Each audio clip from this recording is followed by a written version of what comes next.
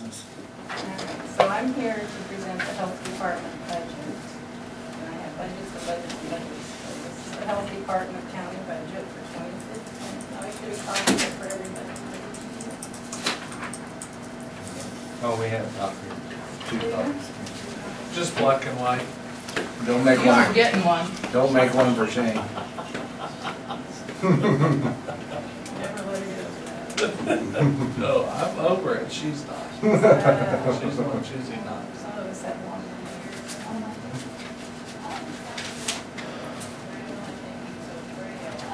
She come in squeaks anymore. Yeah. She got over that. Yeah, like the next couple days after. I've seen her in there, I guess. Professional. Windows paint underneath or something. Paint's coming off.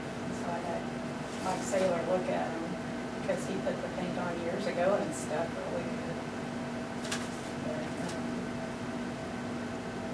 Straight kill mildew, sand prime, 2 top coats.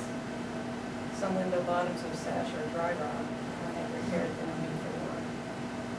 So I have a bid, I think, just for, I think my bid for windows. Here's the stuff to you guys. Well, I just got through doing that in Sterling for 3 days, so I'm not gonna do it. So. So Your experience. the new windows would be maintenance free, scratch proof, easy to clean, no matter or worse the windows on the outside. I have low E glass, argon gas filled between the 2 panes, which makes the R value 17. Krypton works good. Projected savings of 12 to 26%, which allows savings all the way around. Thanks, Mike Taylor. That's all I got. Thank you. All right. So while that's glaring, you're going to see in medical supplies because this is getting out of hand.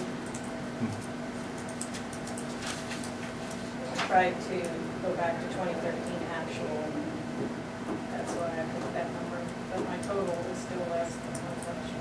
So underlying big item. Everything else stayed about the same. I did budget for the windows though, if so desired.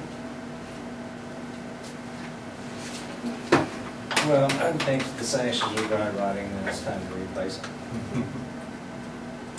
I talked about windows that actually open, but you didn't think that would be security, that would be security reasons.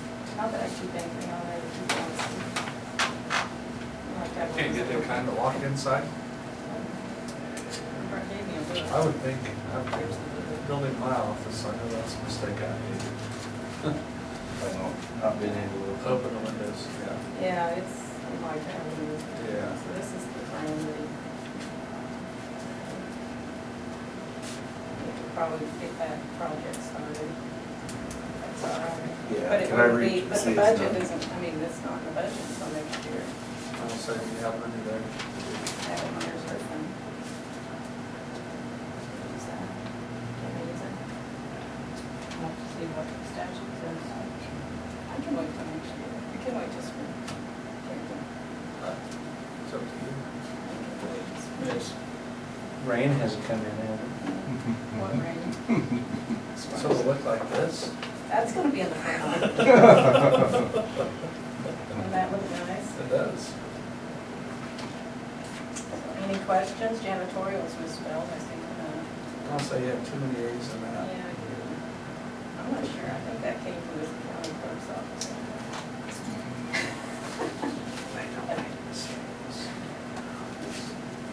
She's looking. She's looking. Is everybody else's misspelled or just mine? No, no, Probably mine. just yours, probably. I noticed it. mark off my page.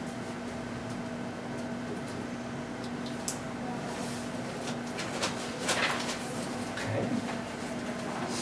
There you go, Sam. Can't tell you that price. Picture. Well, I mean, you're looking at $3,900, Yeah, it's not $4,000. That's not a bad price. Could We had the we windows have her wrapped, answer we on used to have the windows rates? wrapped at church and it's $5,000. Yeah. That's not, yeah, that's not. Can we bad. find out by next week? That way we can.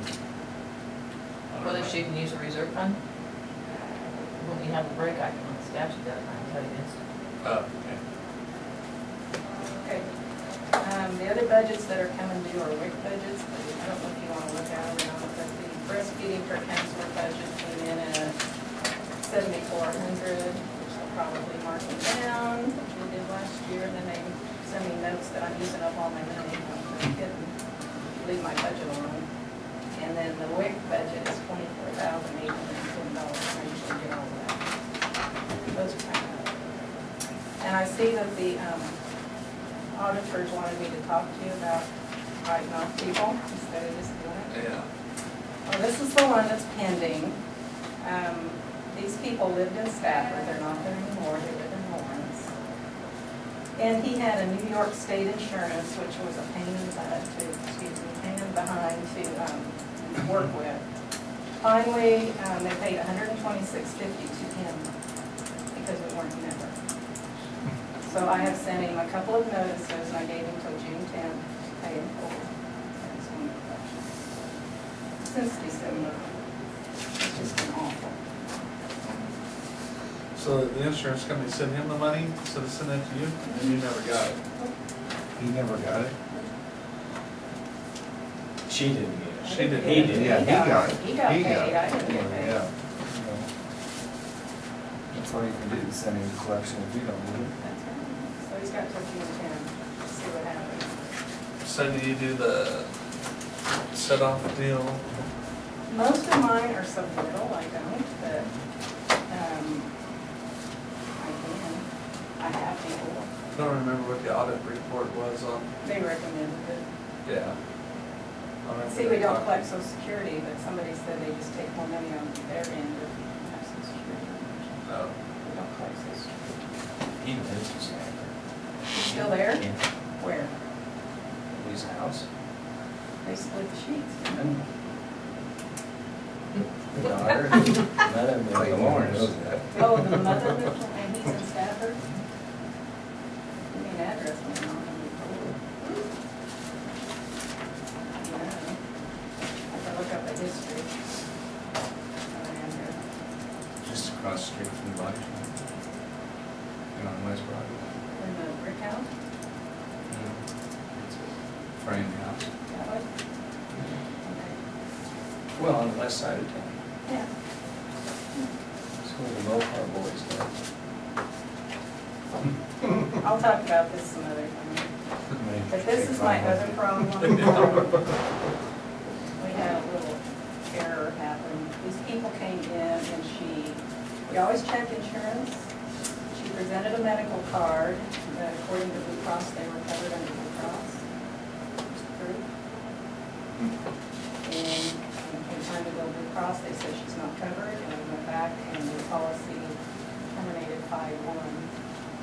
I cannot bill private insurance for Medicaid. I have to write this off. $439. Ouch. No, it's not cruel. No, I know. Very unhappy. That's in Shane's district. Huh? That's in your district. Yeah. Are you sure about that? Yeah. Actually. Yeah. So I called Blue Cross because I had another company that gave us erroneous information. They made good on their claim. Blue Cross said, no. Bill it to Medicaid. I said, can't bill it to Medicaid. We'll bill the patient, yeah, like they're. Yeah. So we talked to her about it or not? I can send them a bill and see what happens. But I know she'll say, I have this medical card on it. Yeah. All right. That's my troubles for the day. Man. Stress-free environment. Question?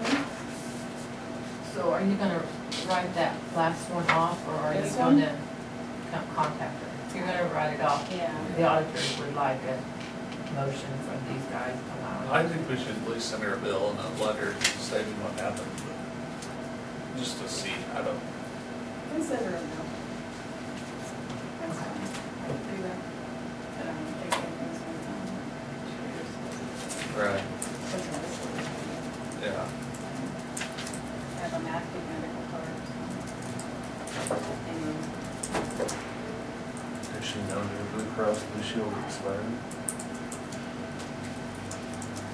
I'd send her a letter and wait for her. Give her one chance if you tell her her insurance will expire. Yeah, but what's irritating is if she goes on Blue Cross on May 7th or whatever that was and get coverage, active coverage, and then the next time we look and it's expired May 1st, so it's a lag time or something. Okay, That's frustrating. very frustrating. And then need all check on the statute with their way. Yeah, just let me know. I can wait till spring. It's pretty busy anyway. Okay. Very good. Thank you. See ya. Morning. Morning. Look, I've been away from you guys for way too long.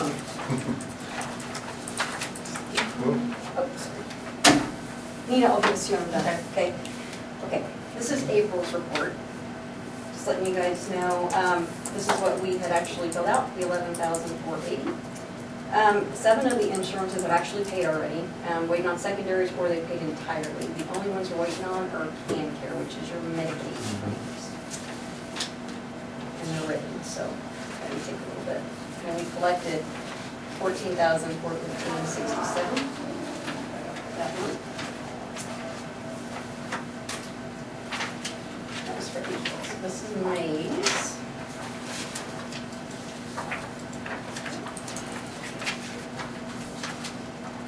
I had two.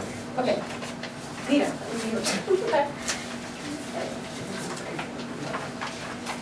Okay, and this one, like I said, Medicare has actually paid on the 5/7 one. Everything else is pending insurance right now, Medicare, Blue Cross, and Preferred Health. The core source is actually a written claim and the Preferred Health. Everything else is electronic.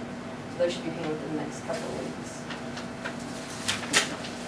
The amount of $13,100, and we collected $11,023.27.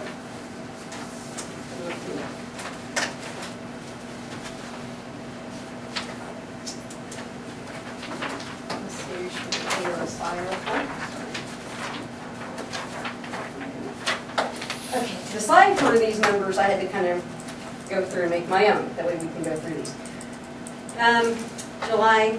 Okay, of course, we had the 33 accounts. There's still 33 active accounts out there for $21,679. In August, there were 6 accounts. 2 of them were turned in error.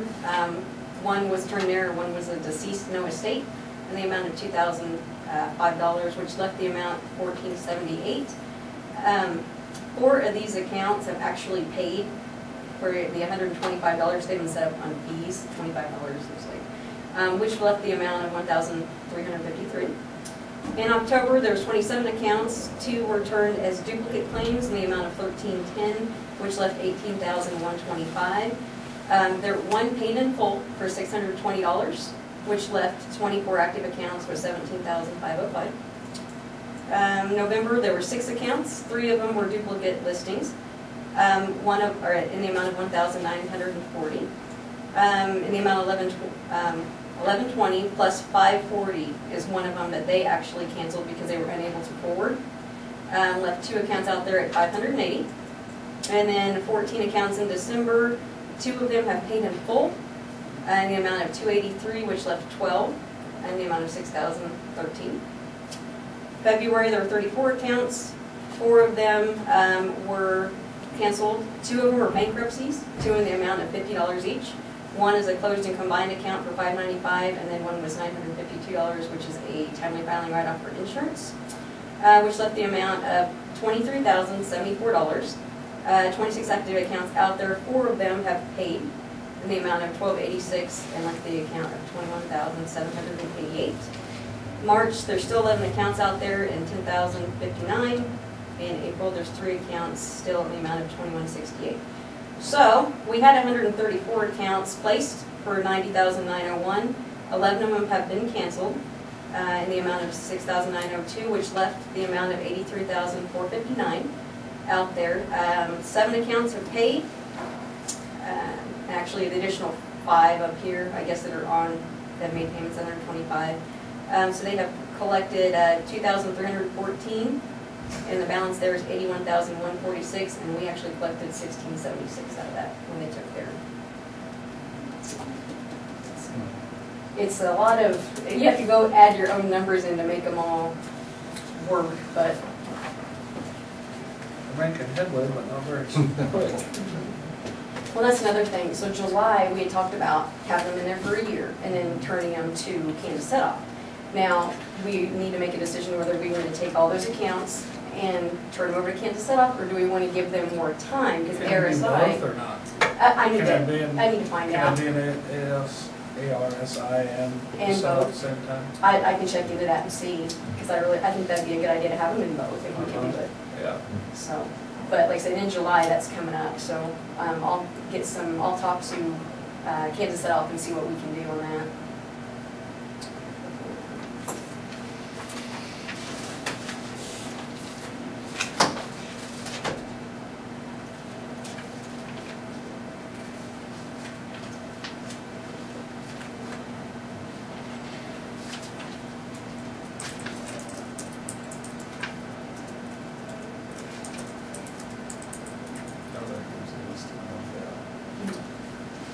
That's the little legend that I use to go off the bat, to Yeah. plug my numbers in to.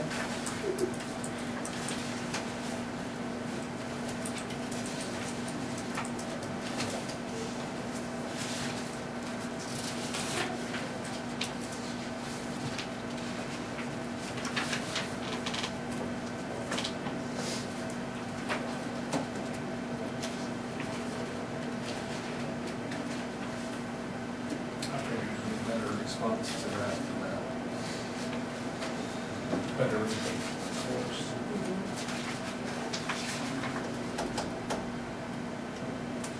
Especially when you're, almost close to a year. Most of them are pretty old accounts, over 180 days, 123 out of 120. They're going well. Like I said, give us more time, give us more time. And I said, yeah, we already have it in play what we're doing, Yeah. but I'll check and see what they want to do for sure.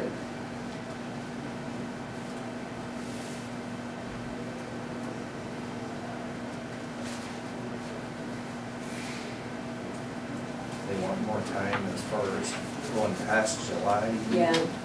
Yeah, because they're like, well, we could, because they're saying, of course, they're gonna argue this though, we've had those accounts, we know about them, and so we're actively pursuing them. If you give them to Kansas Set-Off, they're gonna have to start all over again. And I'm going, well, I can see that point, but at the same time, if you're not doing it, then we need to, nice reach out. Kansas Set-Off, You're pretty well, I mean, if there's anything there, you're gonna give it. Yeah, Kansas Set-Off goes after their income tax, Yeah. so I mean, it's, you take them all and. I think they're, I mean, it'd be nice to do both, but we definitely want to do the Kansas Set-Off. Yeah, I agree with that. Okay. There's also, Shane, you had asked about a report, and I just want to show you guys this report that I'm working on. This is all open balances, anything from 2009 to 10 to now.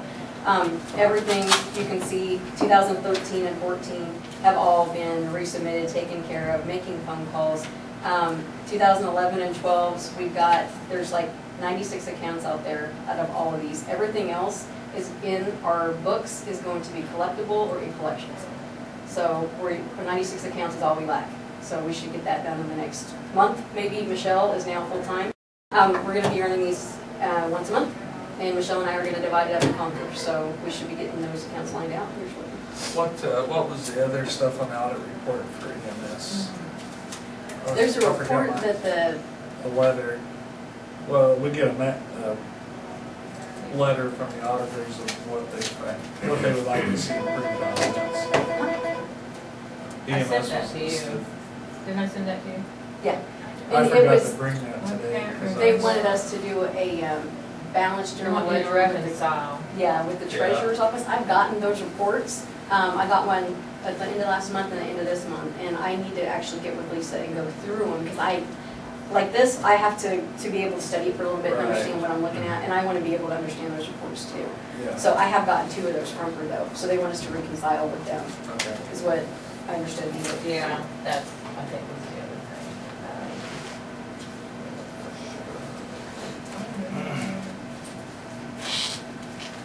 Well, I think from what the auditors told us, I think we're making headway. I mean, on slowly, but I mean, this, as big as a problem as this was early on, I mean, I think we've done leaps and bounds from where we were to where we are today. But I do think from what the auditors told us that, I mean, there's still steps we need to be sure. Right. I think one of those too, I had discussed with an auditor that was there, is keeping on top of the current accounts and making sure, like, if we're running these reports monthly, we can make sure that that's hanging out there. Right. And I kind of look at it as, this is going to sound weird, but whenever paramedicine going, okay, what can I fix with this account? Why is it not? So you got to stay on top of it and do it. Right. So, Right. and this report will help us do that. So, Okay. trying to fix it. Only one other thing for you guys. Remember, I was here and I talked about getting back into protocol with the long spine board? Oh, yeah. Yes, we have a new protocol we have to get the new boards for. I have gotten 4 different quotes from these guys. The Southeastern originally had told us 772. They will now do 726.23, but we need 8 of them. We need 2 for each unit, Wow. because we got 4 units to stock. But it's actually, we're taking off all of our long spine boards, and we're taking off all our scoop stretchers, because it's a 2-in-1 type of deal. And we could get 8 of them in the amount of $51.10.24 from Southeastern. What would you do with the old ones? I mean, are they usable? Do you just throw them, or do you resell them? or- We would probably use them for training, or just to keep them around. I mean, we're not gonna just junk them, but I mean, they're not gonna be used anymore. Nobody could use them in probably. No, they're being taken out of completely scope of practice for EMS. It's all gonna be just C-collar and these boards that are breaking away.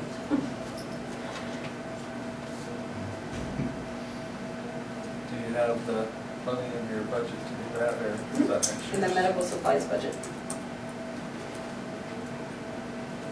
Even like maybe Just a minute, what are these things called?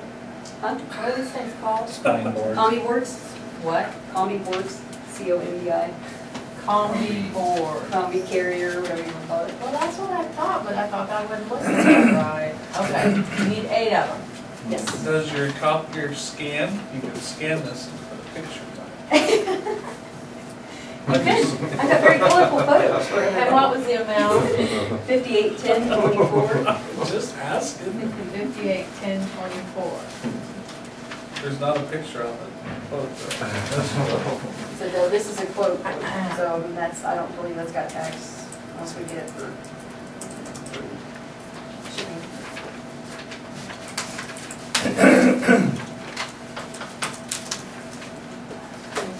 So this is the one you prefer, the combi? The combi board, yeah, it's the new one that just changed it. Okay, let me look at So how does that work? I mean, if somebody's laying on that and you cut half of it open, Now, see, the thing is, what they're saying, the new policy, the new protocol is, and I don't agree with it, okay, you take a C-collar with somebody that's on a board, and there is a pin in there. You pull the pin out, and it comes apart on either side. Just, the one pulls one way, the other pulls the other way, and the patient just, it slides doesn't down move onto them. the next Yeah. table. Yeah. And then picking them up and. Yeah, so they're pretty slick, The old way but, hurt. yeah. And the old way said, The old way hurt. you know what, you're doing Yeah. I hope I never have to be on that. but I was on one like that, I believe. Well, see, next month we'll be doing training on them, so we're gonna need people shaking Yeah, it there into you the go. crew meeting to be put on one and Oh, taken to off. try, you know? yeah. Practice makes perfect. I think it's Kurt's turn. Oh, it's, that's right. That's what I think. I What think do it you was want to actually take this out? Clayton. I think it's. Do you have medical supplies? it. Oh, medical supplies. I thought we had. I thought you said equipment. Supplies, oh, you got lots there. use We've remaining. got 13,000 left in that line item. So do you want to do it for that amount, or do you want to figure out what the shipping and, or do you think that, you said they're gonna throw the shipping in, or taxes, or? I would like to, I need to figure out what the shipping is actually, because I didn't Okay. ask him, so, So we'll wait till next week? yeah, I think wait till next week, come back and let you guys know. Just give me a heads up. Okay, and goes back, or? Nope, you guys can keep those in, for reference, so you can show them your friends. Yeah. You guys, have any other questions? Nope, Okay. thank you. Thank you. Looks very compatible. Like 3 minutes, I can be quick. because he's at 9. Okay. We got a day today. Quick update on housing. They have progressed to the point that putting floor trusses on now. Got the basement floor, right on the basement level, and we haven't gotten any bills yet, so. Well, Let's see. Yeah.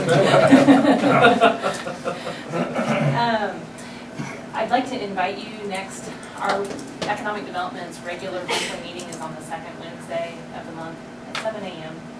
So at least it would not be an extra trip to town, but it is kind of early. We have invited Clint Patty, who is an attorney with Frieden, Enright, and Forbes in Topeka. They do some work in Western Kansas, including they've represented the Southwest Kansas Port Authority. So this is a chance for people to talk to an attorney. I've already kind of started asking these questions, but I feel like I kind of generally answer, but I'm not an authority on it. It would be best to have someone like him provide that. And would maybe be, oh, there you go. Clinton Patty. Yes. Oh, they worked on that. Well, What time? 7 a.m. is our regular board time, so. Next Wednesday? Next Wednesday. Is that calling a special meeting? Do I have to do some kind of special? I'm gonna put it notice? in here in case any of them go. Okay. No, they will, it's 7 a.m. If we do progress into the next stage, You provide breakfast. I will provide coffee, I will provide whatever breakfast you want. She's prepping them like for Bob Dole, or? Yeah. Yeah, you just leave your leftovers there for Bob Dole. Yeah. Did you know Bob Dole was gonna I be did, and I went to the one in Newton a couple weeks ago, not realizing his next trip to Kansas would be so soon. He's got about I 30 other interned for counties that him he's when I in. was in college. That was kind of the beginning of my work in ag policy and everything. It was one of those really impactful experiences to me, so I'm excited to see him. Do we need to put that, I mean, can two of us even go to that meeting? What, the Dole thing? No, the No. code development. You can all go if we put it in here that you're all going. So, So at least 2 of you will go? Okay. I'll try to go. I like to be interested in what he has to say. super. So we have the authorization from the state, which gives us the ability but not the obligation to move forward with farming report. But this will be a way that you can ask questions about, just options, how we might go about it, and, whatever kind of questions you might have. Would you take the second step? I am continuing to have discussions with a company that I felt might be that anchor tenant, and I think things are continuing to progress as we hope. They're doing their due diligence with their investors and the railroad, but I've looked into things that we might be able to do in conjunction with that, like the Economic Development Administration has grants that are in some cases, pretty good scale, $1 or $2 million. And if I were able to make an application showing that private investment leveraged whatever application we make to the EDA, I would like to think we could really get in maybe and start some infrastructure without a whole lot of taxpayer cost. But, we have to have the right bucket to do all that with, and so, and I'll need your help in doing all that, so I'd really like it if you can. So that's June the 11th. Agenda. June the 11th. That was my thought. I knew what I meant, but I know. I'm still in May. I just said that, just, He was looking at my notes. no. So I get done by 9? How long do your board meetings usually last? We try to get them done within an hour. Okay. People start getting antsy after an hour. Thank you. All right, Thank thank you, you. Carlos. Carl? How we doing? Good. Good. I'm gonna send to show you guys something here. You want plugged in, or you have enough battery? I got, I'm good. I'll try and work this backward. I'm kind of a mouse person. That's a pretty fancy mouse pad you have too. You like that? You won't get carpal tunnel with it. That was, well, it's funny you say that because we had 2 of them when I got here. Now you just have one? No, it's not 2, but they had them because of carpal tunnel back then. They used to have their gel pads and everything, you know, everything was For gel. safety first here at the court. That's right. We don't let any work off. That's Right, right. pretty advanced. And lessons for the jam piercing. Gel And pads. shoes, yeah. Yeah. I'm going to try to cover a couple things real quick here. And first of all, I wanted to let you guys know we're going to start the 17% that's going out and remeasuring and visually putting a strap on it and seeing if we're catching any errors, this, that, and the other. I want to let you guys know where we're at. We're going to be in North Seward Township, Douglas Township, the city of Seward, and the whole city of Stafford. We don't have too many rural. And then where those badges, you know, that they made and so forth, and of course we'll be in place. So nobody can follow behind us saying with the county or anything like that. So that's where we're going to be at. I was going to ask, I guess I'm going to kind of request to maybe we could look into having a department head meeting quarterly or talked just. about that. Oh, you did? Oh. Not quarterly, but after. Or, okay, okay. I would just like to maybe, because you guys sometimes have information that we would like to know, and then in turn I would like to have some, you know. The one thing I'm going to talk to you guys about is probably something that I need to either do at a department meeting or go to each department, because it's pretty cool. So, but I just think that'd be pretty nice to have. But anyway. Well, why don't we do that on the 11th too? Oh, no. The 7 They, or 6. Probably early in the morning would be good. I mean, that maybe get Phil here and, you know, some of the guys before they head out. Carl?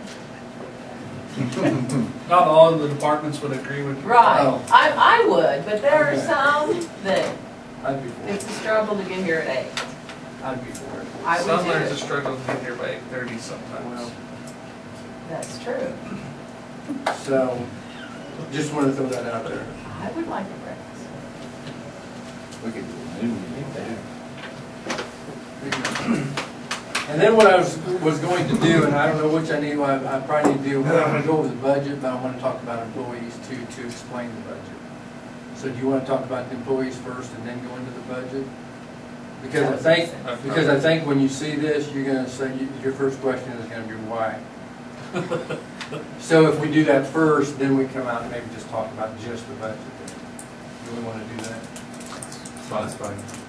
And so I probably, to explain it, I probably need, well, it depends how excited you are about it, 10, 15 minutes. Executive? Executive, Oh. and then come out. Then the budget actually won't take very long Okay. on that. I'll make a motion, we go into executive session for 15 minutes. Second. Non-elected personnel. I'll second that motion. Okay, we have a motion and a second to go into executive session for non-elected personnel with Carl, Nita, and the commissioners. All in favor, say aye. Aye. Aye. Motion carried. It'll always be highlighted what parcel we're talking about. Now see, this is what I'm talking about when we had to do the center lines, and everything had to be cleaned before this even could go and work. What's nice about this is if I want to, say I'm out in the field and I'm out here now, or in the office, and we can zoom that back a little bit, and I'm over here, and and there's a center pivot here. Before, I had no way of knowing if we had actually had that or didn't have it, or what have you. I can come down here now, pull that, I can go from your parcel to that parcel, get my quick ref number, go back and look live to see if that has irrigation or if it doesn't. Same way for a building. You know, same way, and it goes, once again, we was talking about if you go both ways. Same way if a building's torn down, you can kind of see where somebody might have dove something. Instead of trying to remember that in my head or calling the office and say, I need to know what happened on this parcel, I can zoom out and I can go find that on the aerial, pull that parcel up myself and look at it by myself. When we do zoning now for this, we can zoom out and we can do a 200-foot radius in town for people in town, or we can do a 1,000-foot radius out in the rural for zoning, boom, just like that. We had a person come in for the towers, actually pretty close to St. John. It took a little while to get the information they wanted, but what's kind of nice about this now,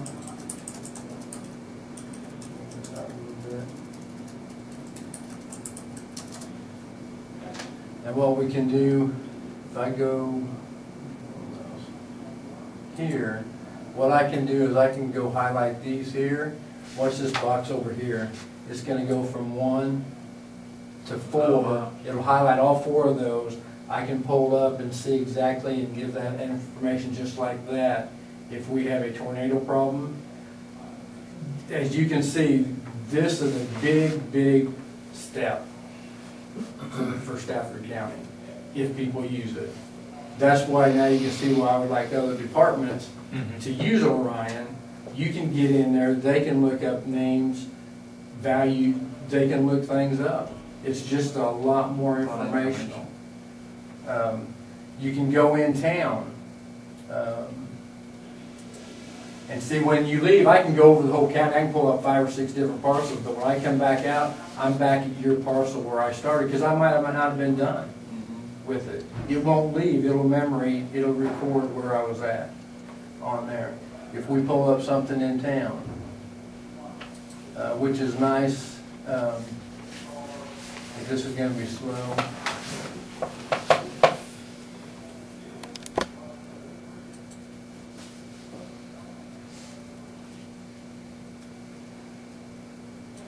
See if I can guess one. What it will do is, I don't know if you guys have been on satellite views, where you can go down and you can actually visually walk around the town with the satellite from the view and so forth.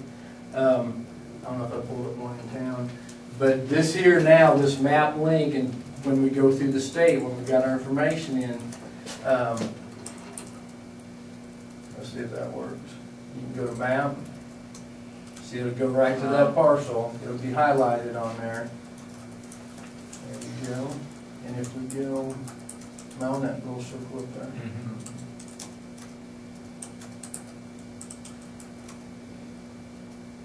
Which this will come in handy. For me, it will jump to the satellite vision then, and we can visually look at that house. So that is linked with this also. And that's just one this is why I wouldn't mind, instead of having a parcel search, that would help, because people could go in and look at a house, if a house is for sale, if they want to move to St. John or Stafford or wherever. It would just be a good service instead of having that parcel search with the dollar amount on there. So I'm really happy with it. So the fire department, EMS could use this and do the overlay. Well, what they would do is to get the photography in here, they can't just put their photos in there. We would have to get it to Maryland, or they would have to, if they wanted to do something, and then we have to ship it to Topeka, Department of Revenue, and then they rectify it and they make sure that it is clean, and then they download the photo. Now they can get in here and look at our stuff, our photography, photos, and so forth. Now if we ever get new new photos, photography. Then, once we get it rectified, get the center lines lined up with our curvature of the earth, then we're sending that to DASK in Topeka. They're review it, and then they're download it. On there. What'd that guy want with the towers? To put another tower up. Did he say where? I was pretty close. I heard from that guy one time, and he's never visited with me again. Really? Did he change his mind? What do you mean? No, I didn't even talk to him. I didn't even talk to him. On there, and that's simply by clicking that little tab. Was this, was this a generator tower or cell tower? Talked to me once, I said, call me again. I wasn't there that day that he was out here looking. He's never contacted me about maybe gave up on the idea. I don't know. So are we still on a 180-day delay up at 140th Street? No, there was actually somebody in the office last week on the, something's going on because the, if you notice, the Hudson wind isn't up either. And they was actually in this week, looking at some stuff. So I don't know if somebody got involved that, after all, didn't like that. So. Hi, Joe. Morning. So, getting back, thanks for spending time looking at this. I'm glad it came back up. So is this real time or this is all from photos? Okay, this here is from photos. But on your. The Orion, this here is live. Is live. The advantage of having that, and you guys remember when I requested to do this, the advantage on this, to where even the big counties, they use tablets. Because, you know, we might all be in here data collectors, and we might be going out in different parts of the county or the city, but the disadvantage of having on tablets is when you download your information that morning on your tablet, you go out and do your magic, you come back in and download your tablet. What's going on in the big counties is, say you're out making some changes in an area of the county, the taxpayer comes in, they review and update some things, so the person in the office made some changes, you come back in and download over the top of it again. You have too many different things going on and people coming into the office that's live. This here is live, so if I make a change and I'm sitting out at Radium or wherever, it's live. That's why I wanted to go this route. We're actually the only county in the state that's live.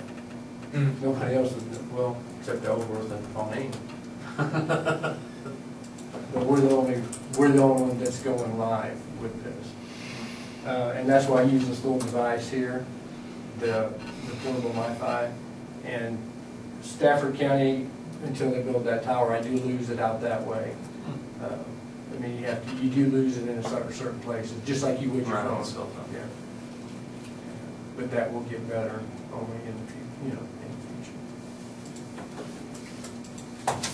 On there, so on the budget then, if we look at the last year's to this year's, I have 3 years on there. The salaries range would go up, and I did 1%, that's 5.6%, which I think isn't bad for what's going on. The next thing, if we go down to commodities, I put over there in the blue. Really, just the reason those two went up is just the cost. I think we were a little short on the fuel last year, but it took a jump before, when we did the budget, and then we were a little short there. Everything else stayed about the same. The one that went down is the meetings and travel expenses. The state actually lowered the prices on some courses and so forth, and then also Pawnee is due to pay a couple more classes this year than Stafford is. So that stuff went down. One thing that I went up, if we go on down, everything else.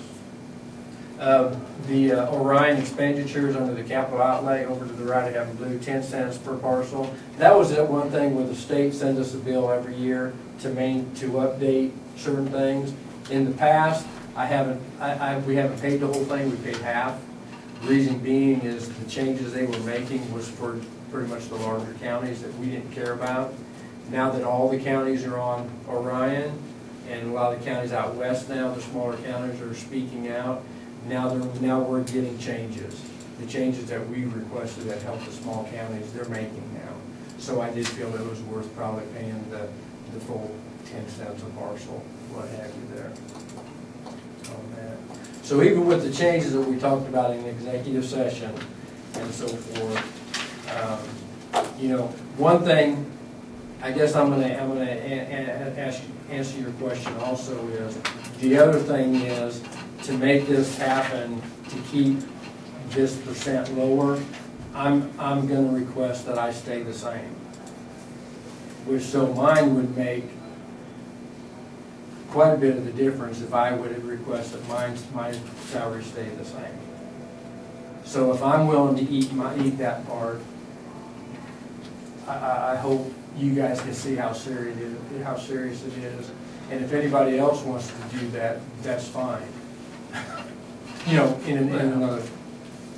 Well, I mean, So- and a frustrating part of, for me, I don't know for Kurt, but being second year, you know, it's not my fault in this position that these salaries weren't addressed 15 years ago or 10 years ago, or, you know, that's a frustrating side of, from my frustration earlier.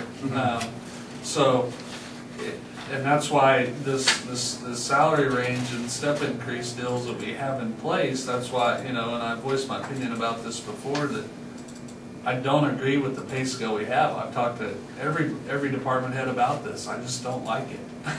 You know, but I don't have the answer. Like I said earlier, I don't have the answer for what should replace this. So, Shane, what if each department, say you want to get away with this, research their own market across the state? And I say, and I'm just going to speak for the president, what if I came up for a low range to a high range for each, both employees, and then show you where they're at? And then say they go from a low range to say $14.50, let's just use the Right, $15 an hour to $20 an hour, and then I have to stay within that parameters that I set because that's what the market did. well, it's fair. You know, then that's if I- all I'm trying to be, is fair with anybody's salary, Sure. even my own employees. Sure. You know, but it just, this you know, this whole pay scale's been based off of how many years the employees have been here. Well, if that's the case, then every year every employee should get a step increase. And from what you're telling me, that hasn't happened in your office. No. So I would agree with that, but I don't have the answer for a new pay scale. You know, we've talked about this. You know, I would rather be something like that because it's fair for everybody involved. It's fair for the taxpayers that's footing the bill. You know, that's fair. I would agree with that. That would be good information to have. And it would be, because we don't know what those, you know, like in the treasurer's office, we don't know what those other counties are paying those employees to do that job, and the same with the road and bridge, you know, we don't know. I would agree with you on that. You know, a low to a high and somewhere in between, or based off of what they do in each specific office and each job description, that'd be great, you know, to get a feel for what that position should pay. Maybe that's something we could Look into. talk about at the department meeting. Yeah. Either early in the morning or at lunch. And give us, give us a deadline. Say, Carl, you have till January 1st to get this information together. You need to bring it in, and we'll all meet again. But you need to document where you got the low, and you need to document where you got the high. Right. And the high can't be in Topeka or Wichita, and the Similar low, populations. you know, Right. Yeah. it has to be fair, you know. Even the listing of, like you said, several counties have a GIS coordinator. You'd have to have a little description of what, job description with it. You know I do that.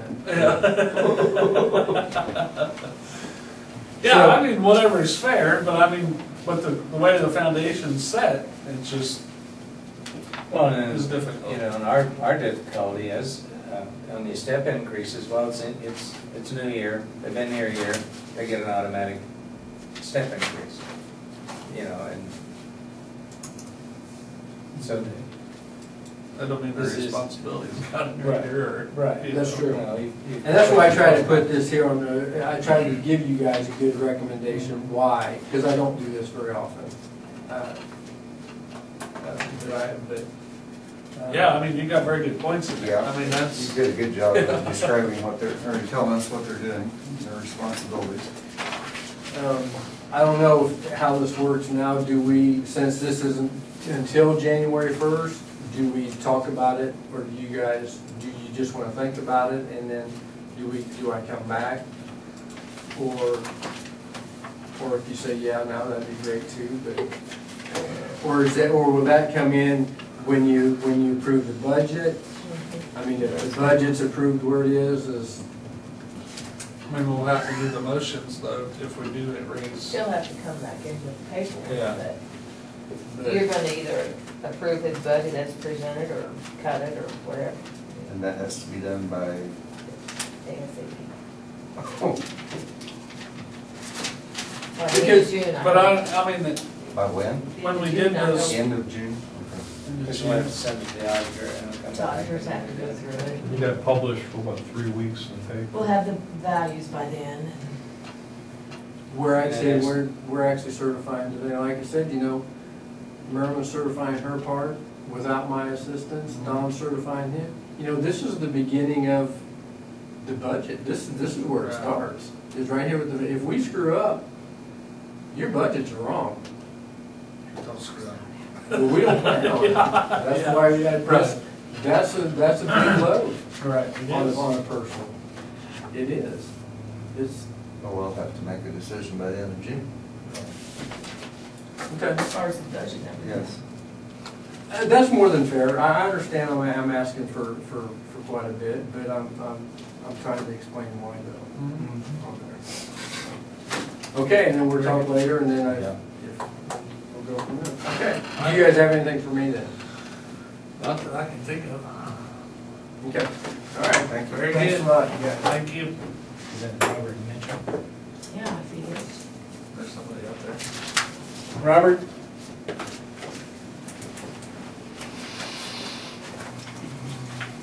I think there's a triple, so. Good morning. Morning. I'm sorry I'm late. I'm glad somebody had somebody else here. We're late too, we've been busy. I'm sure you have been.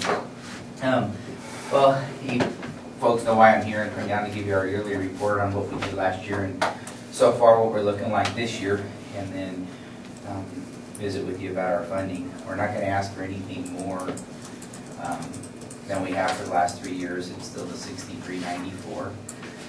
We're hoping that next year's will decrease because we've had another county approach us. And if they join our coalition, they'll knock down the other 6 counties.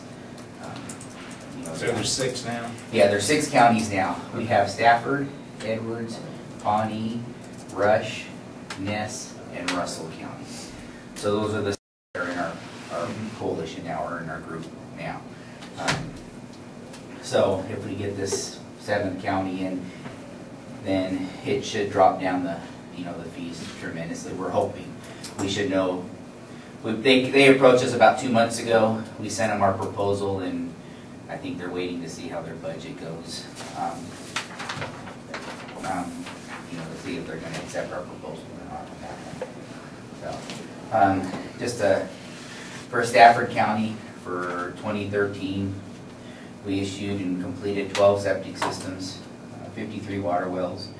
We did 49 water tests and then 9 lender evaluations throughout the county, which totaled 1,170 hours. Now, the hours are come up, I guess years ago, before I started, they had a formula that all the commissioners voted on, and that's what that's how they came up with the hours. And we have that at the office there, so that's how we come up with the hours for 2013. So we had one county ask us this year on how much time we were spending there and what they were paying.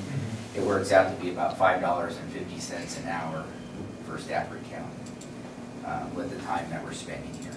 So, on that. We're not too far off. I mean, we're halfway through the year now. These numbers here are as of last Friday. And before I leave Stafford County today, that septic system will be at 10. We're on our way over to Maxville to do a final inspection here on my way back through. So we're at 25 water wells, 9 water tests, and then as of right now, 3 lender evaluations. So that's kind of where we are with the year.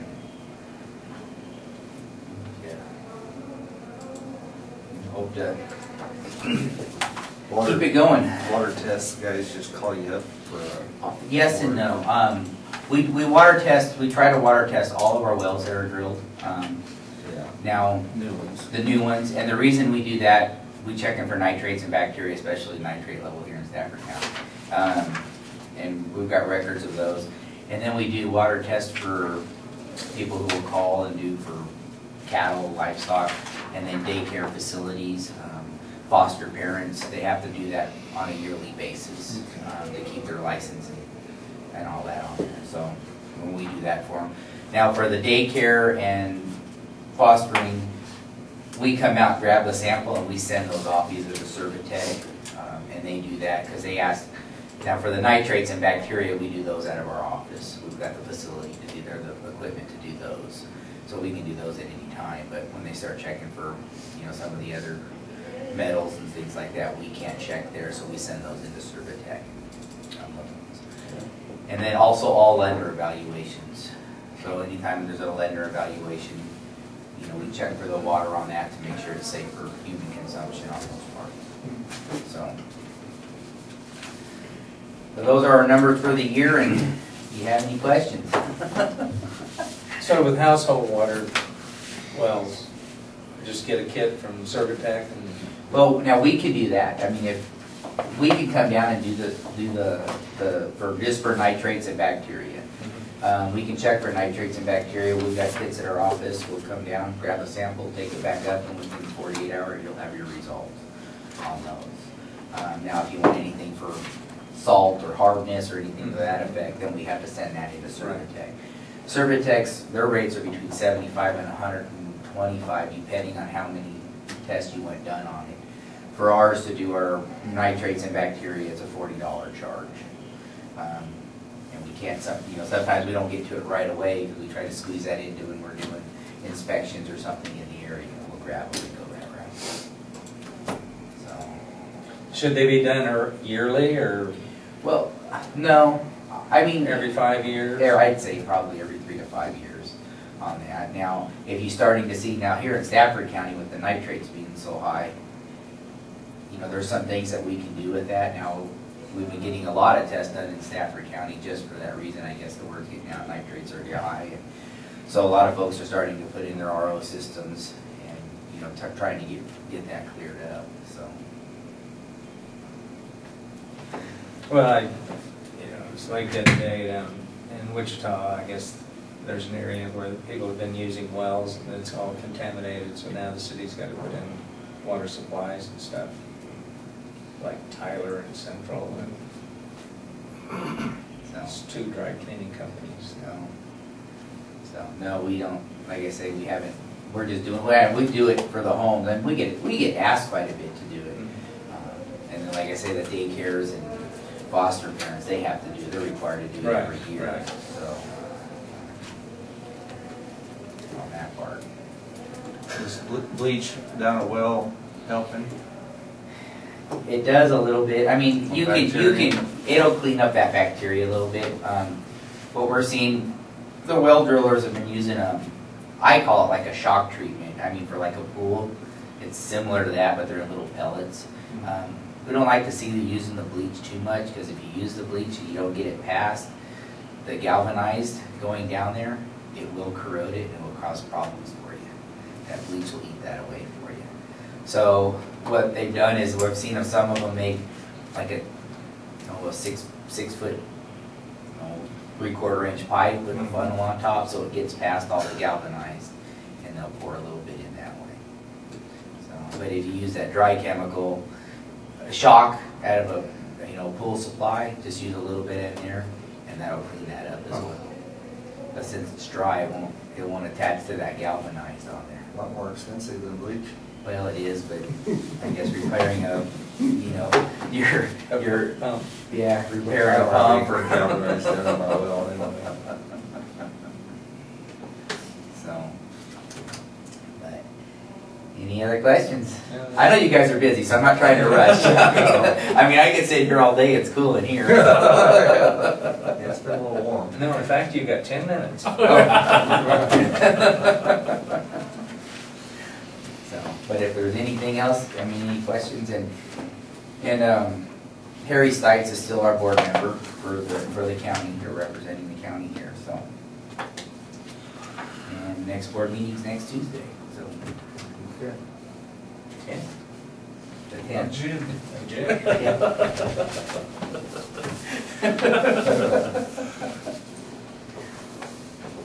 It seems like next week's gonna be a busy week. Yeah.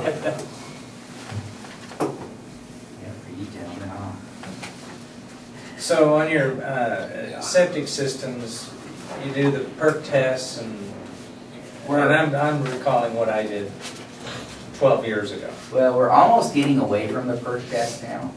What we're doing is more of a soil survey, and we're having, if it's under a new construction, what I do is I just wait till the basement's being dug, and trying to save the homeowner money out there. If not, then we have to go out and they'll dig it's 2 foot wide, 4 foot deep, 6 foot long. And we'll go out and do a soil survey, so we'll grab some soil samples out of that and mix it with our water and see how it's gonna absorb the water. And then, so we're doing a lot of it that way now, on that part. Now, we still do the perk test, but in most cases, if it's a new home, and that's what I'm seeing, there's several new homes going in the area. And, so I'm waiting for them to dig their basement or their footing while the equipment's out there, and we'll go out and do that soil sample there.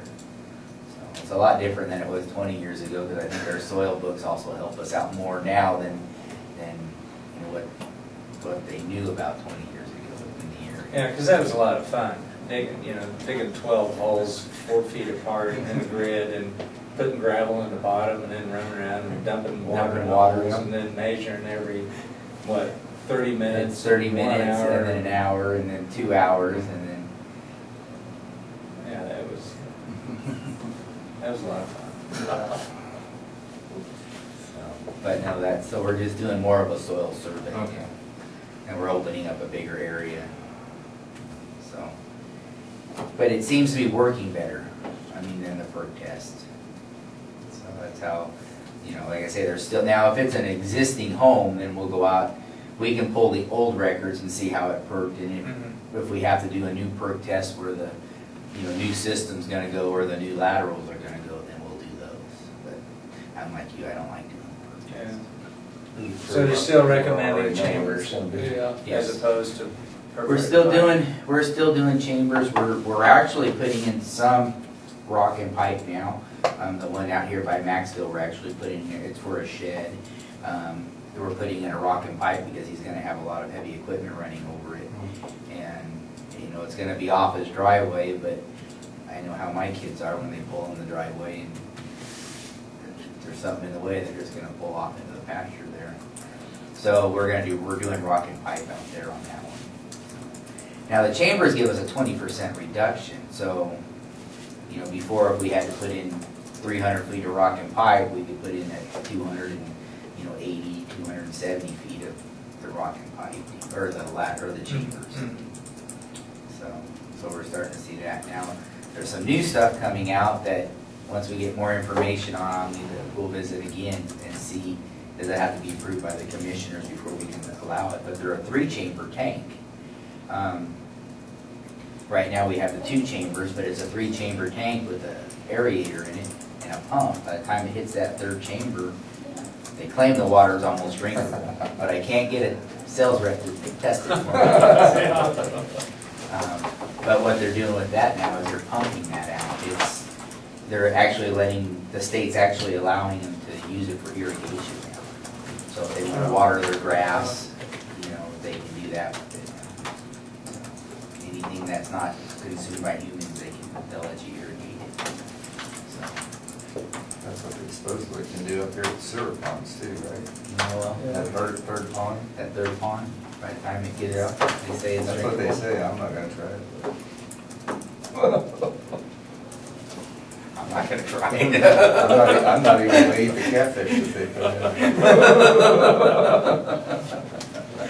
So, No, there's a lot of parks and golf courses and stuff that are using.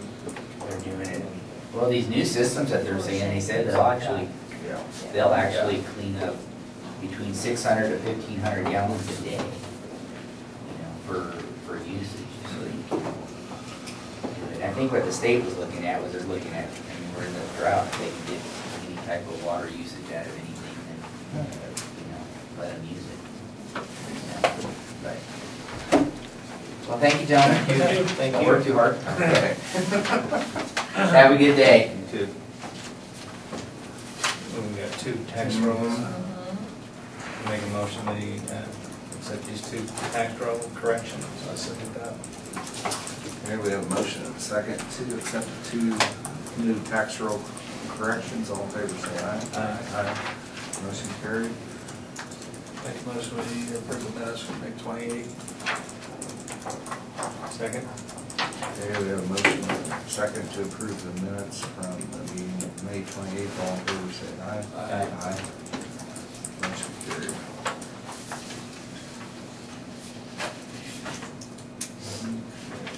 Ready? Good morning. Morning. How are you guys doing today? Good roller with Next Tech.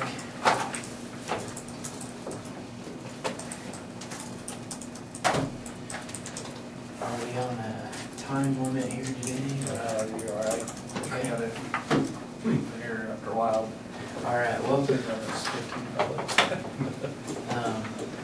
wanted to meet with you guys today to discuss the surveillance opportunities for the county. I met with Jeff Parr here a few weeks ago to take a look at your different facilities and start putting together a plan for those facilities. So I know you guys are looking at bids for from several other companies, and so I just wanted to kind of go through and lay out the solution as I have it proposed, and kind of talk to you guys a little bit about surveillance in general and some of the differences that you may be seeing across the board with some of the different quotes that'll probably be coming across the table, so that you guys can make an educated decision on that and be here for any questions that you may have. So I guess to get started here, I've got some drawings or aerial images of each of the locations. We'll kind of go over those here first to make sure that we've got the areas of concern covered, and then I can go through the actual solution for the proposal. This would be the courthouse location. So the building sits roughly like this. I've got 2 cameras across the front of the building, looking back across each other to catch a couple different views. So if you have somebody coming in from the north side up to the front doors, you have that facial view of the coverage there coming up and watching the walkways. On the west side, I have a camera here covering the sidewalk area and the walkway up to the west door. On the south side of the building, I have a camera to provide coverage for the parking area and alleyway to this storage building.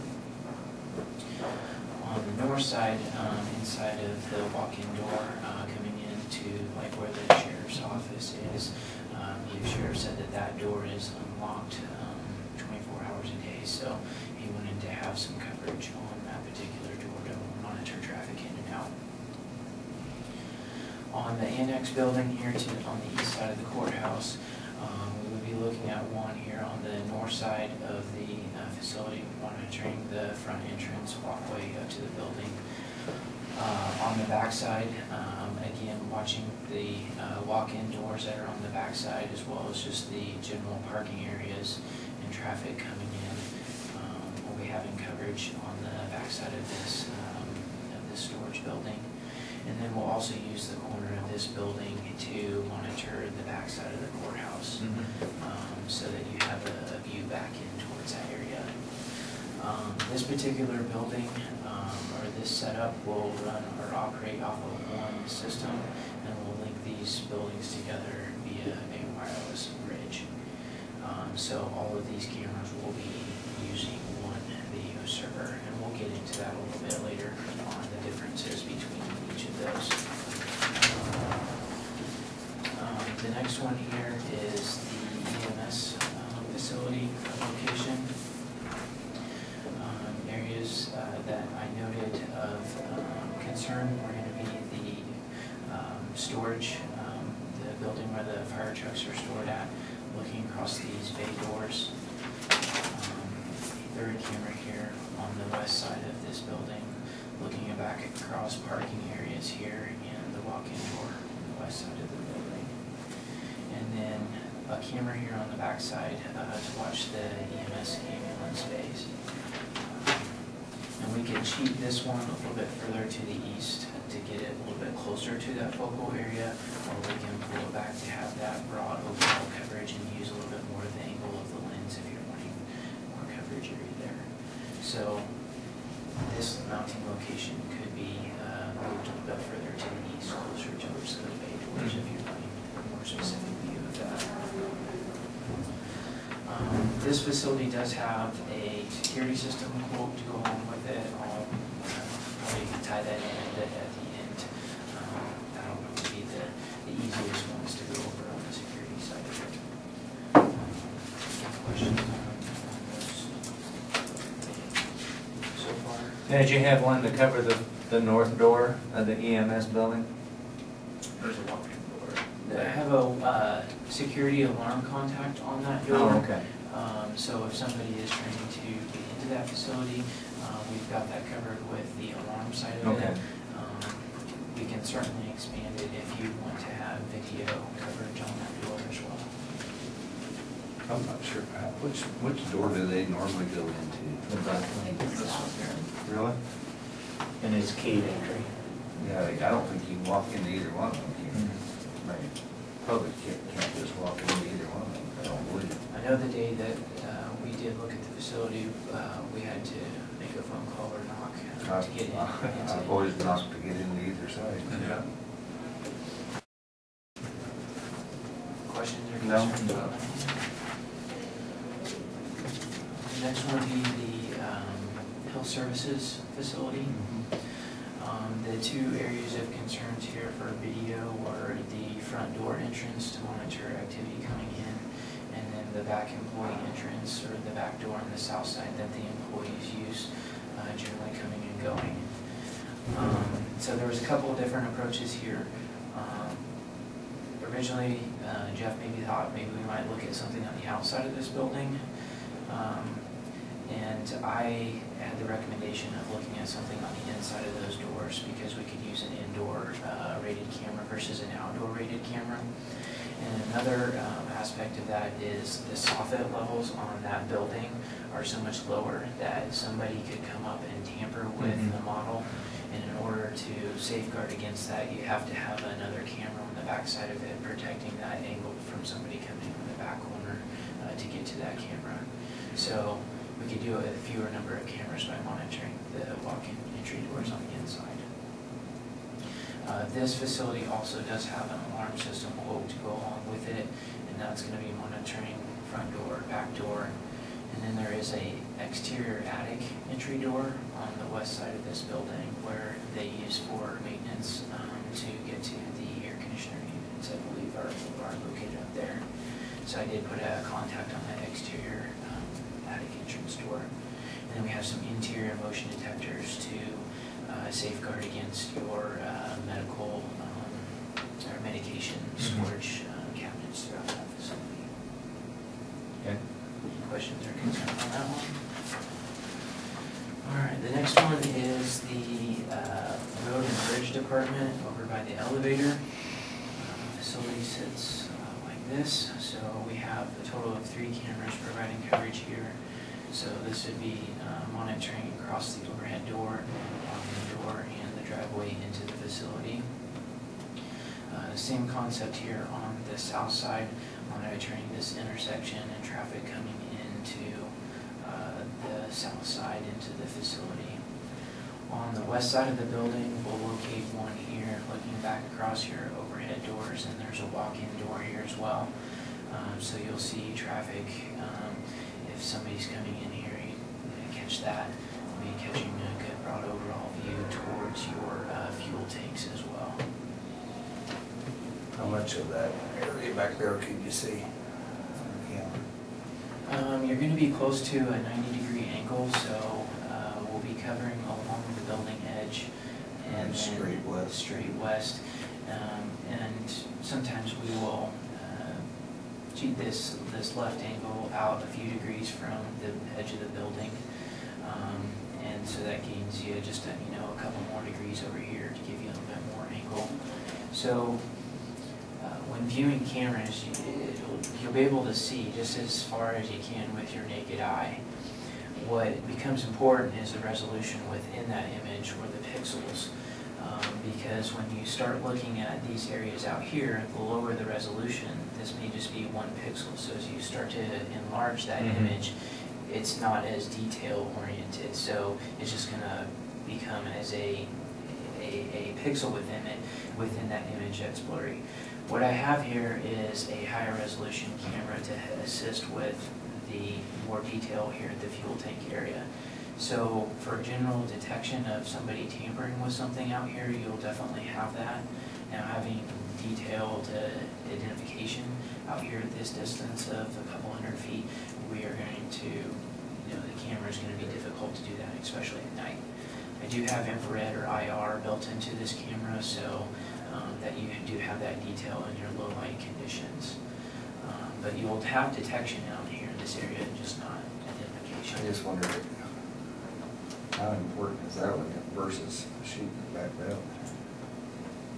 I mean, there are a couple of doors here on the south side of this building. One you're gonna see who's driving in and out. I mean, that's. yeah, but I don't know. They could come in either way, I guess. Right.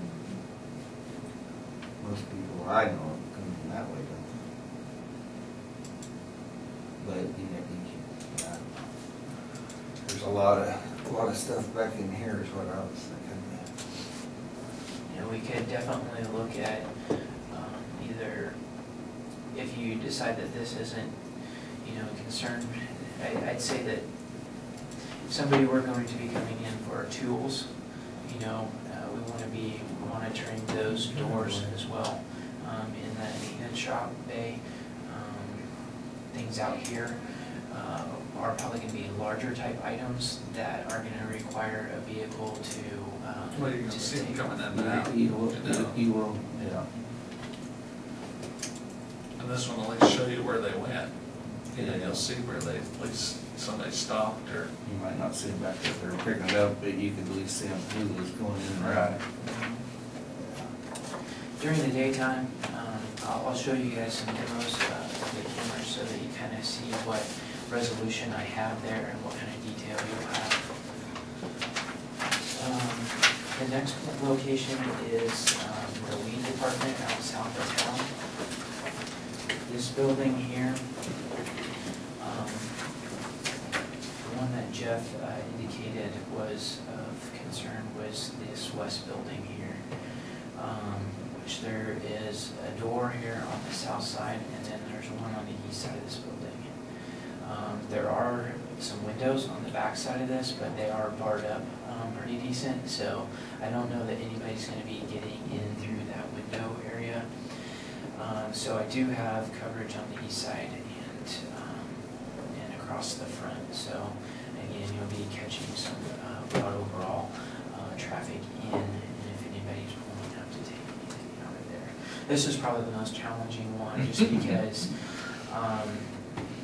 it's out there in the middle of nowhere where if somebody could come in, park, walk into the area, and maybe not drive a vehicle or have that vehicle description.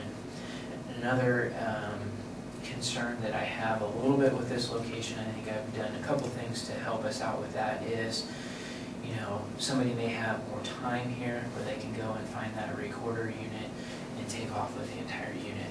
So what I've done on this location is I've built in SD cards for storage, short-term storage, on the cameras as well. So if somebody takes off with that recorder unit, or does get into this building, take off with the recorder unit, then we do have it backed up on those SD cards within the cameras.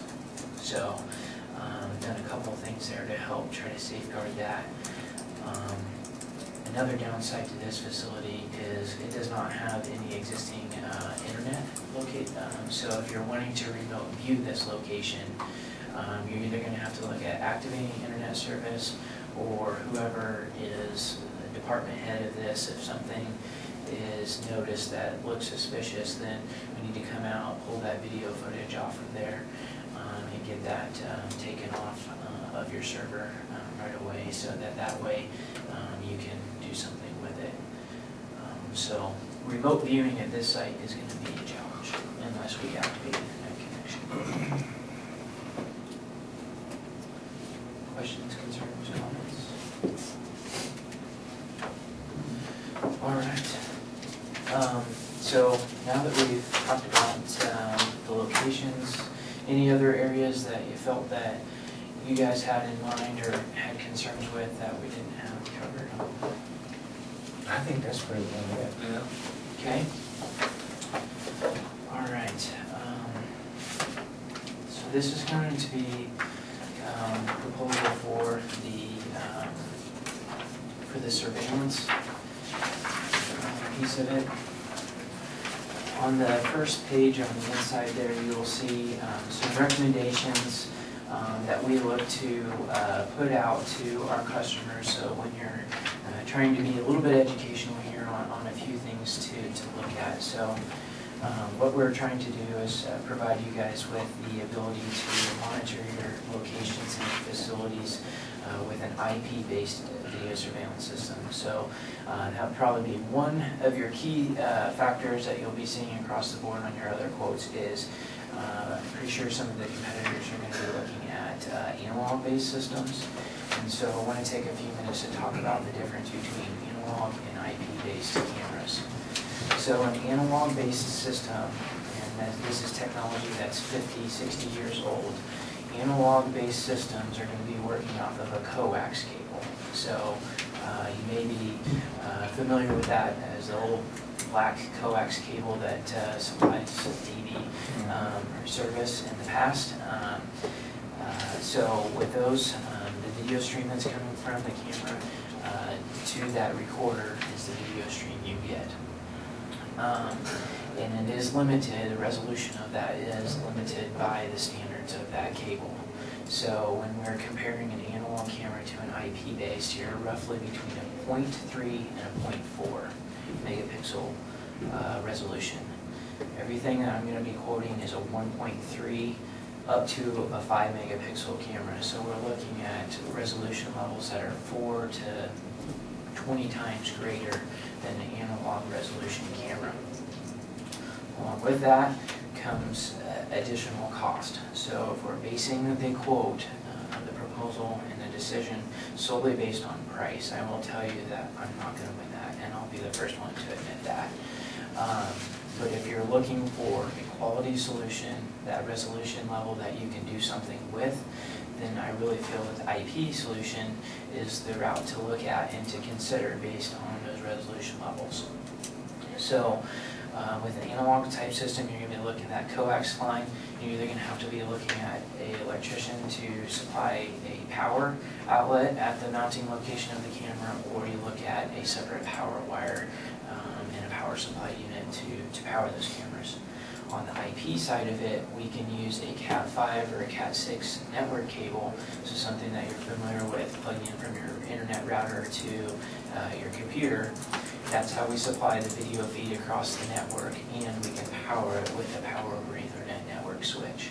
So it's all low voltage. We can supply that power to that camera over that same cable. So that would be one key significant difference in that. Another key difference is going to be the scalability of the systems. So on the analog side of it, you're typically looking at a DVR unit that up front you have to choose a 4-channel, an 8-channel, 16-channel DVR as storage built into it. So if you choose an 8-channel DVR unit and you have 8 cameras on it, and you want to add a camera down the road, you're either looking at ditching your original DVR unit and replacing with a larger unit, or you're stacking another one on top of it. And I'll show you some differences in that when you're looking at being the client and viewing those cameras. So each one of those would potentially have an IP address, and you're having to manage multiple IP addresses for your DVR units. On the IP side of it, it scales very well from 1 to hundreds. So, you know, we have the single camera applications. We also have hospitals or medical type facilities that have 30, 40, 50 cameras on them on the IP side of it. So we can add that camera license as we need it and scale the system as you need it. So everything that we're going to be looking at is going to be vandal type, vandal proof. So somebody can't go up and tamper with the units. So they're either going to be a dome type unit that's protecting that lens from somebody moving it or adjusting it, or outdoor type models where everything is going to be mounted up high enough that somebody can't tamper with it, but it's also protected from your elements, dust, rain, wind, those type of environments. We will be looking at a video management software that's going to assist you with managing your locations. So what's really nice about this is it's one client that you will log into. So if there's one person that's in charge of the video systems, now we can have that one person be able to monitor potentially your EMS station, your courthouse, annex, health services building, and road and bridge department, all from one platform. Even though they have separate servers that are doing their storage at each site, when you log in, all of those are plugged into one video management software, instead of having to log into each system individually to see that. So Nextech is a fairly local company. Nextech is based out of Hayes. We have offices in Great Bend. So our technicians are regional here, local technicians, and we will put our response time in writing on we'll get to that here in a little bit, on the different payment options that you have. Everything is going to be certified from start to finish on installation of cabling to the installation, programming, and training on your video surveillance stuff.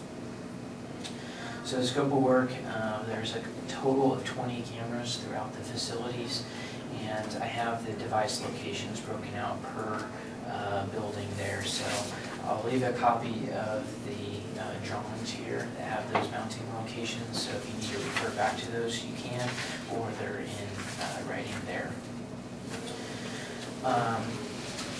Touching base on the hardware side of it, we will have a video server at each of the locations. So located in the courthouse, the EMS, health services, road and bridge, and weed department. But as I mentioned, you can remotely log into those via internet connection to view those. So our exterior cameras are all going to be bullet type cameras, 2 megapixel, so a 1080p resolution. So you might have be familiar with 1080p high definition TV at home. You're going to be getting that same type of resolution when you're looking at your video surveillance cameras. All our outdoor models will have integrated infrared or IR for those lower light conditions. And in areas that we do have ambient lighting or enough ambient lighting coming off of the building structures or parking lot lights, there is a potential that those cameras may stay in a color mode throughout the night. So it's one of those, there might be one camera at one facility that stays on all night because there's enough ambient lighting there. The next one may switch over to an infrared or IR mode if needed. Questions on any of those? So we've already done the site survey. I've done the design layout. These are the services that we would be providing you. Upon approval or sign off, then we would look at wiring of the surveillance system, mounting of all the equipment, training your staff on how to utilize the system. So, like I said, if there's going to be 1 or 2 people that are in charge, or a department head of each building that's going to be in charge of monitoring their video surveillance, then we would do that training for those individuals. And then we would be there for the service of all of the equipment. So we'll get to an outright purchase option as well as surveillance as a service, and there's some key differences there. So functionality is broken out there just to help you guys control your business operations costs. So if you're having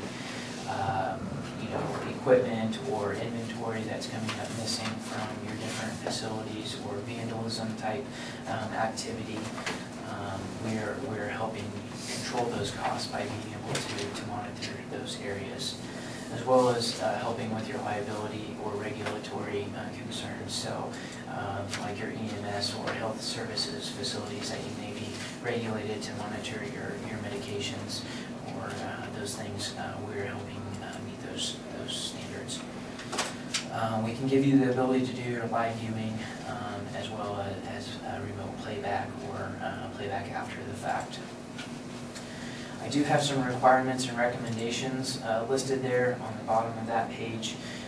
Since NextTech is not the internet service provider, there are a few things that we cannot guarantee, and that's the uptime of your internet, the speeds of your internet. Those would be things that you would need to take up with your current internet service provider.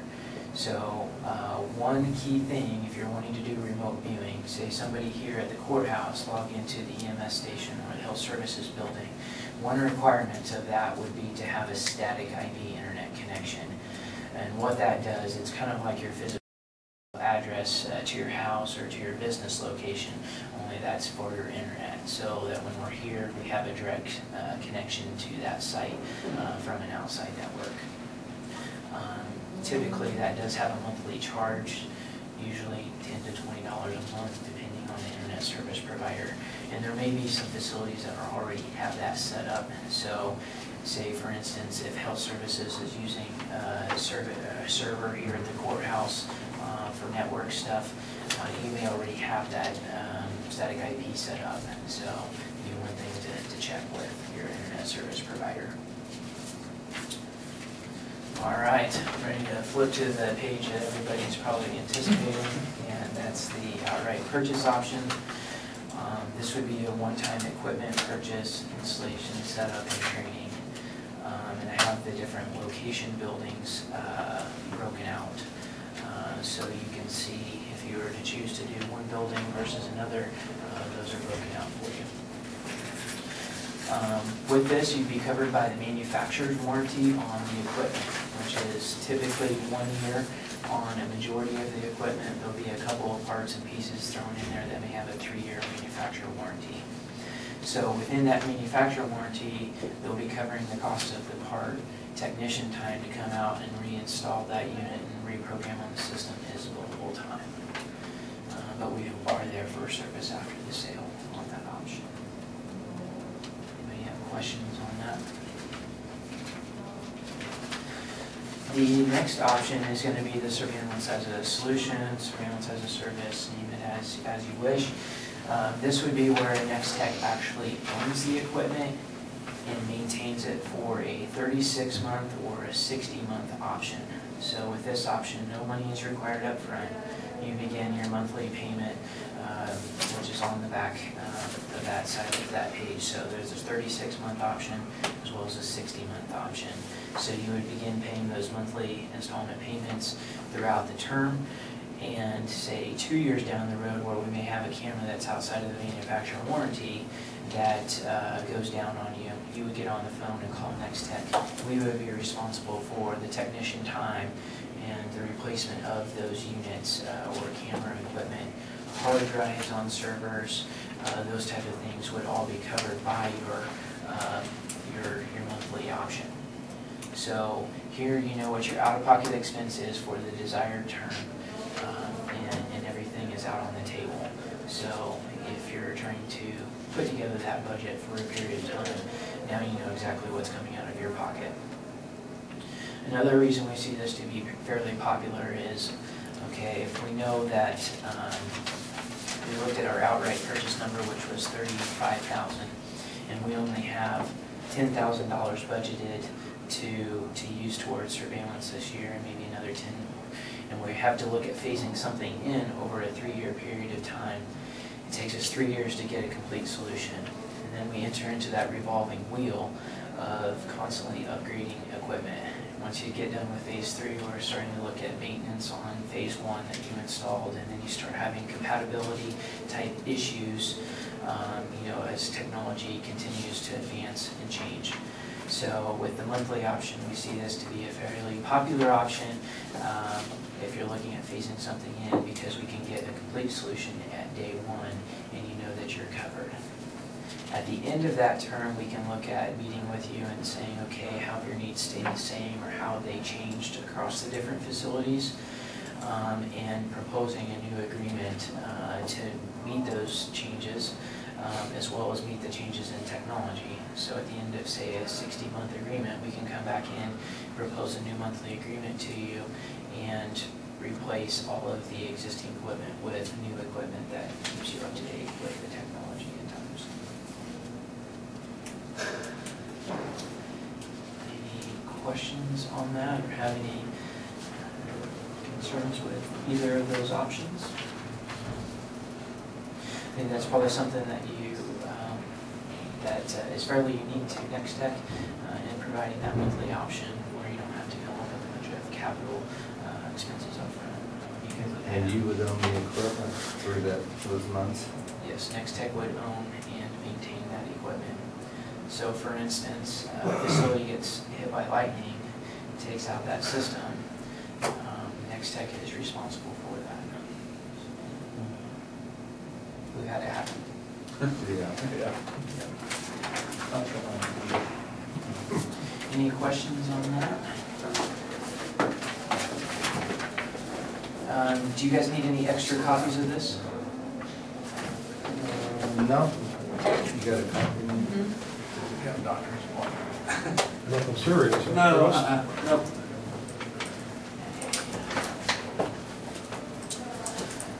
Okay. The next one is going to be a security system quote for the health services building.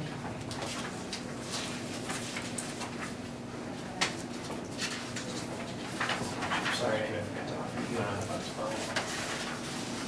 I'm lucky here, I got county commissioners who are business people, as opposed to say like retired school teachers. So we'll do a similar type setup here with providing you an outright purchase option for security as a service. With this system, the health services, I've identified in the description area what we'll be providing. So we'll be providing coverage for the north door, south door, and that attic, exterior attic entry door. Your motion detectors will be covering the northwest exam room, which had a cabinet in there that they kept some like medication over the counter type stuff, but something that somebody might find reason to pop a window in that room to get into that area. We'll be covering the main hallway, which runs down the center of the building. So if there is traffic coming from room to room or side to side from any other areas with windows, we have that area covered. There is one small room where there is a medication cooler. I did go ahead and put one in there just to make sure that that area has its coverage in that small little room, and then one in the front lobby area. So we have our security system kit. The system will have a digital cellular communicator, so instead of tying into a landline, we'll be actually calling out with a cellular signal. So this protects you against the compromising of a phone line on the outside of the building, which I believe is important because we're starting to see that being more and more popular as people become more educated from TV shows. You see that's the first thing that you want to do with the security system. So that's going to protect you against that. So we will have a localized siren that would be sounding in the event that somebody does break into the location, as well as our 24/7 monitored central monitoring station. So in the event that somebody breaks in on 11 o'clock on a Friday night, that alarm signal goes out to our monitoring station. They would have a designated calling list that's predefined. So each building may, EMS versus health services may have their own predefined calling list to say, okay, we want to verify it's not a false alarm first with a specific number, and then report to county dispatch to dispatch somebody to the location. And then we may want to have some notification calls on there just to let somebody know that there is activity at the location. So we have that flexibility of customizing those as you need them. So there is an outright purchase option, which would be the $1,524.63 with a 2-year monitoring contract of the $34.90 per month, which is the last line item in the outright section. If you choose to do the security as a service, we have that 36 or the 60-month option. Again, here Nextech owns and maintains, monitors the system for that term. So if you chose a 36-month term, it would be the $93.06. There's no cash required up front, and your monthly monitoring fee, that $34.90, is built into that $93 or the $67.19 on the 60-month. Questions on that one?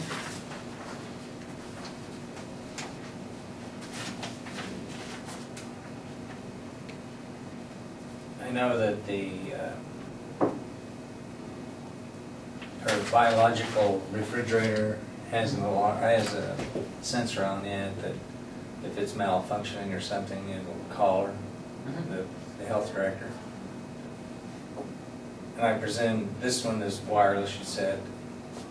And I think it's the one on the refrigerator. It's a wireless? I believe that one, I'm not, the equipment brand I wasn't familiar with.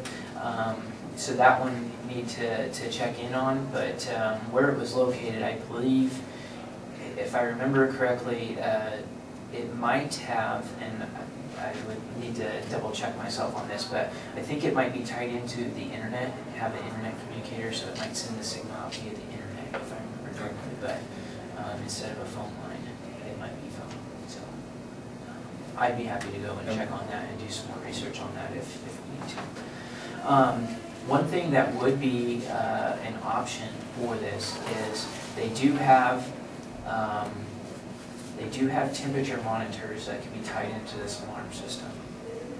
So if we wanted to look at a monitor that replaces the existing setup to alleviate a monthly reoccurring cost to you guys having 2 systems, we could look at putting a temperature monitor. We've done that for Norton County Health Department in Norton, Kansas.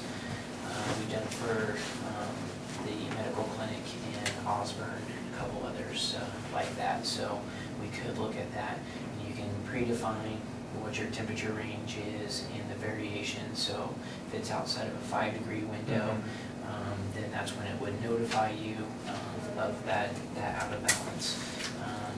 So we could look at that option as well. Is there a monthly fee on that? On the refrigerator? Yeah. I don't think so. I think that was included. Yeah. And that was We a don't- state-funded thing anyway. Okay. But it calls her and emails her. So it have to work. We could set this one up to do email as well. So Well, I don't think I don't think that's necessary. I think a phone call, I mean, Another thing that you can also do, and sorry, we could be here for hours talking about this. I want to hit on the key topic areas, but each of your individual employees could have a user code assigned to them. So at the health services building, we may need to have one. You can choose to use one master code that everybody uses, or you can assign individual user codes per individuals that need to have access to that building. And then at the end of the month, you can receive a monthly report.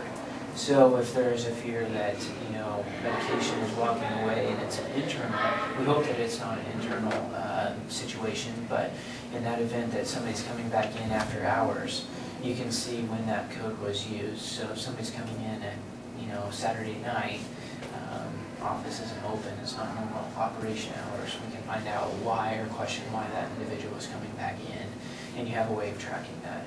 And then also, because you use physical metal keys, and if termination does take place, and you don't get that key back, and somebody still has a user code, now we can go in and remove that user code. So even if the alarm system is activated, their user code, and they do have a copy of that key, and they try to come back into the facility, now that user code is no longer active.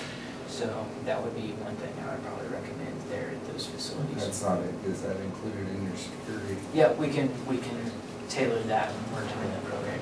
Pretty good. Another thing that's pretty popular, we didn't really look at it too much when we did the walkthrough. Jeff didn't know how much of a concern it would be, but electronic access control is becoming very popular. And instead of your physical metal keys, you have a fob or a card-like device that you present to a reader, and it's electronically saying, okay, this person does or does not have access at this given time. So you, with a click of a mouse, now you can say, okay, Jim no longer has access to the building, or Susan needs to have access or administrative rights to get into this building at all times of the day, any day of the week, and now we can give her those privileges. So it's like a motel, hotel. similar concept, Yeah. yes, similar concept. In my opinion, a little bit more reliable, because the card type structure is not a magnetic strip, it's a more of an encoded proximity type reader, but it is the same concept, preventing you from entering into somebody's unauthorized room. So. All Of right. course, if you can lock out their key, you might not need that either. If you can lock out their key to where it wouldn't work, you wouldn't really necessarily need that, right? Well, it's kind of one way or another. If you're using an alarm type system, they're having to enter in a code to arm or disarm that system, and you're using an access privilege with that code. Access control is that electronic entrance to even get you into the building, so it's just a different layer.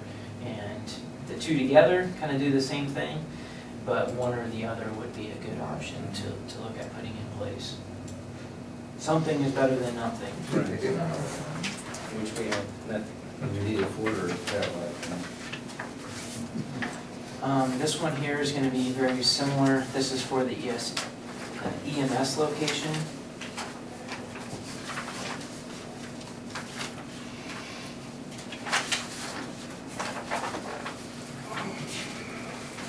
In the description area here, I have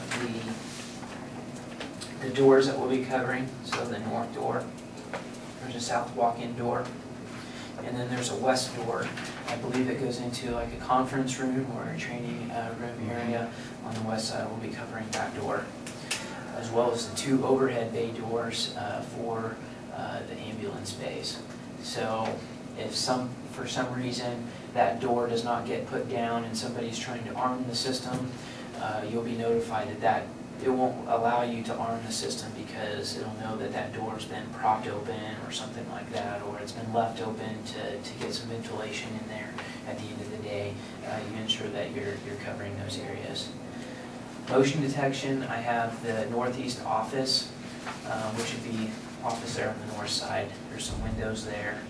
The southeast office, which has a closet in it where some medications are stored. I have a bay motion detector, and that would be on the north side because there is some windows on the north side. So in the event that somebody has popped a window to get into the ambulance where something may be stored, we have that back row covered there. And then I did put one in the west conference room just so we have that layer of detection at the west end of the building. So the security system kit, that's going to include your control panel, your keypad unit, battery backup, the essentials that you need, wireless receiver to communicate with your devices, digital cellular communicator again. I did have a wireless repeater on this one. This is rather safe than sorry item that I added in there just because of the length of that building, and we've got some block walls in there, so I did quote in a repeater for that. In the event that we don't need it, obviously we can remove that. It's easier to remove it than to come back and ask for more money, so that's the reason I put that in there. Your motion detectors. The wireless transmitters, those would be tied into your overhead door track mount contacts, so that just allows us to get that wireless signal back to the control panel. And we have some installation setup and training. So you see your outright purchase option, which is the $1,733.19 with $34.90 per month as your monthly monitoring, or you have the 36 or the 60-month security as a service where NextTech actually owns the equipment, maintains it, and monitors it. So you'd be looking at that $98.79 or $72.29, and that includes your $34.90 per month.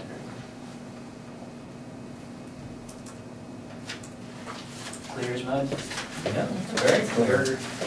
Very clear. Did a good job. Yeah, you did.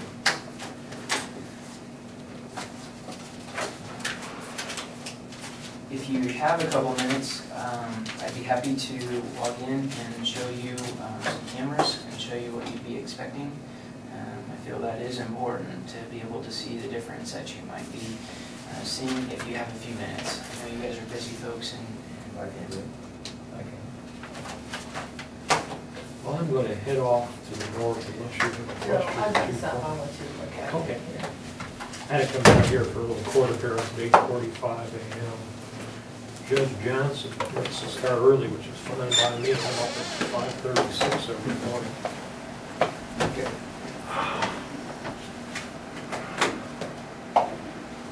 I will try to look at some more jails this summer, but we have had a crime spree up in Ellsworth, like you wouldn't believe. They got 25 people coming up for sentencing, almost all on drug cases. When did we find out about the Kiowa County and our Your interactive Yeah. TV, they were supposed to have it up, this week, but I have yet to see it.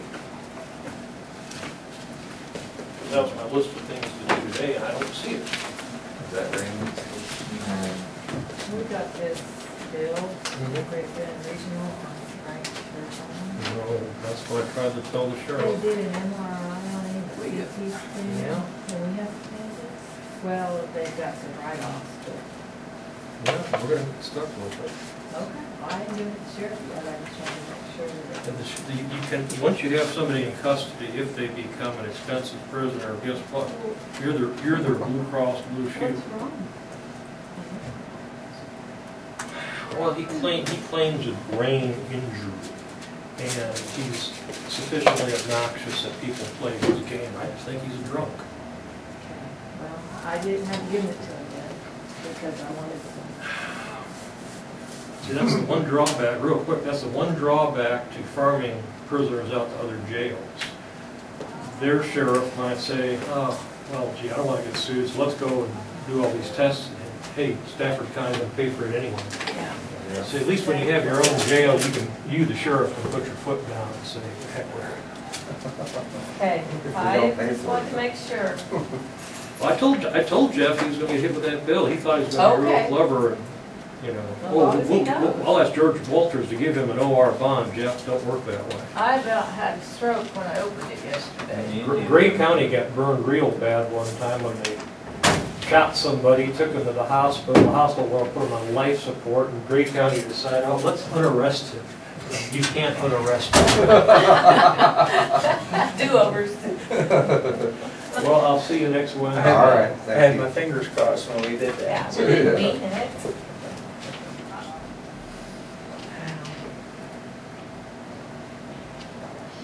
At least they paid part of it.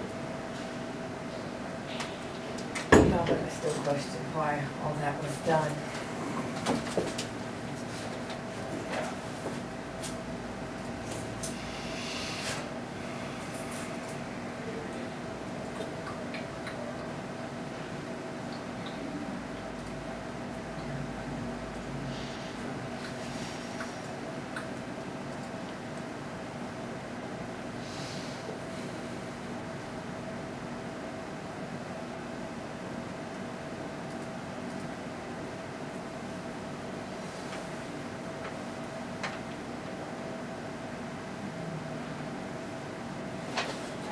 It's an 80 resolution. When you said that, I thought, I've seen that before. Oh, yeah, that's your high definition TV. That ought to be pretty good.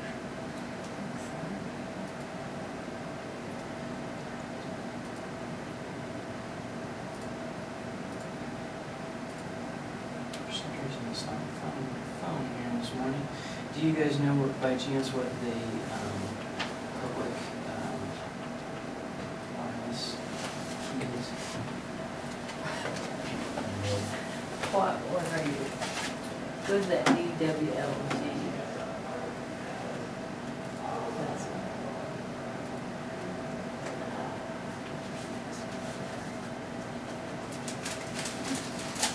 I'm gonna be attending one of those. They don't tell you that. And, you know, people scream about what Stafford County emergency room visit costs.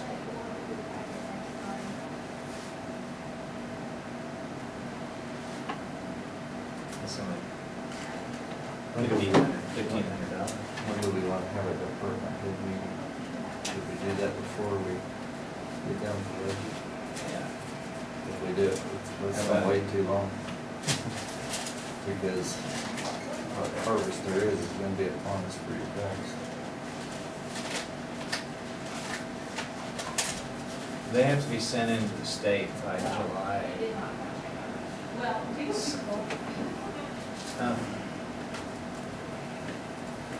Can we do it next week? Techie guy's here, he's gonna come and he's going. When do we want to have a department? I don't know. What's the deadline to send all this into the state? July, Said what? the budgets. Budgets have to be done by August 25th. Since I have an election this year, that's Yeah, why I I'm know. pushing to get it. But I mean, to get them to the state It says by August August. 25th, but we have to publish and all that. Usually we're right up against that deadline. Could Come we- here. He's trying to get on the internet here. That DWLG is asking for a security number or something. What did it ask you for? Security key, there's a public one. Can we have one around? Yeah, let's do the July. DW, if you get on there, that one's pretty secure. It might block Get it. harvest Well, that's what I love Is taxes. harvest gonna be on the whole mountain? It's not gonna amount to much, it should be done Is right it around the gonna be 4th of spraying July. time? Will he be It'll be busy? better in July than it is now. So like July 9th? I think that'd be better than hurrying up and having. Get a few more of them. Do you want it noon or breakfast? Lunch. Or Yeah. sweets or where? Let's do that. Yeah, we better have it. Dinner? Where we getting? Pizza? Yeah. Have a So quiet if place it- so if to- this fails, it might be because of the Carol? access point Or of care Carol. too, in which case we'll fall back to a different one if this fails. Who? Will he do that for you? I'll be right back. Oh, I think it's probably good.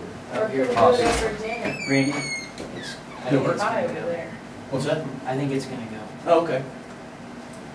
If you do it in noon there, you're gonna have to drive over there and drive back, but just do it over here.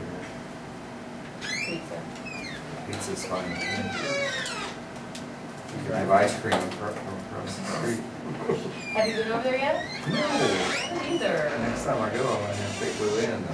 Oh, I know. Did you see that? Yes. We'll have a short, small department with the ice cream station. Okay. At noon on the 9th. Yeah. Go back We to got Wi-Fi it. selections. Do Rod. And it's because that one's unsecure, or it's not running through my firewall. Exclamation. Antlers. Exclamation. And that one, because my Sonic Wall is probably going to block your VPN. That's good though. Right? Becky got it? Yeah.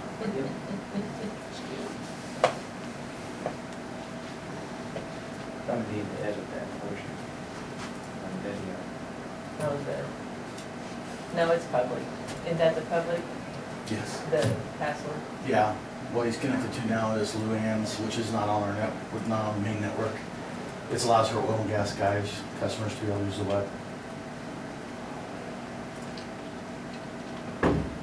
Speaking of which, the county website, is it, I haven't looked at it lately, is it? I send the minutes to him. What do you think about it? I haven't looked at it for 2 months. I wonder if we need to buy them.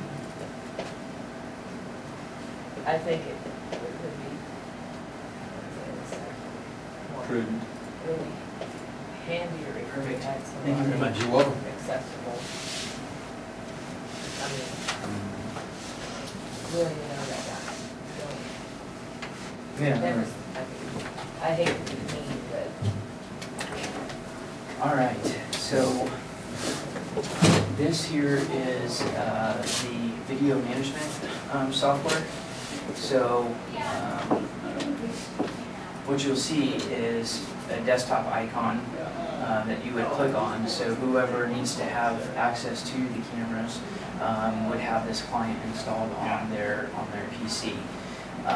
Once you log in, you can see a list of your servers over here along the left side. So each one of your facilities, courthouse, EMS, health services, would each have their own individual server. But what's nice is we can open up any one of these and pull in a camera into that particular window from any one of these locations. So this is like our back parking lot at our Hayes office. Up here across the top you have your different layout views. So we can pull any one of the cameras into any one of those spots. So we're going to grab that one. That one pulls in our marketing building.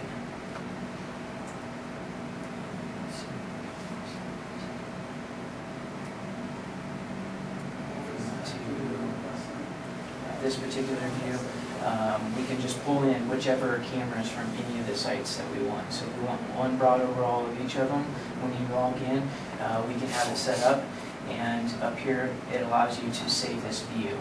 So if we want to come back to this particular view or this setup the next time, if this is, Clayton, I'll use your name for example, if this is a view that you like and want to come back to, we'll save that in a views section, and then in your views menu over here, you would have your list of Clayton's view, and you just double click on that and it takes you back to your predefined view. So this is our back parking lot looking down the long strip mall at that particular office. One nice thing is we can double click on any one of these and it takes us to a large screen view.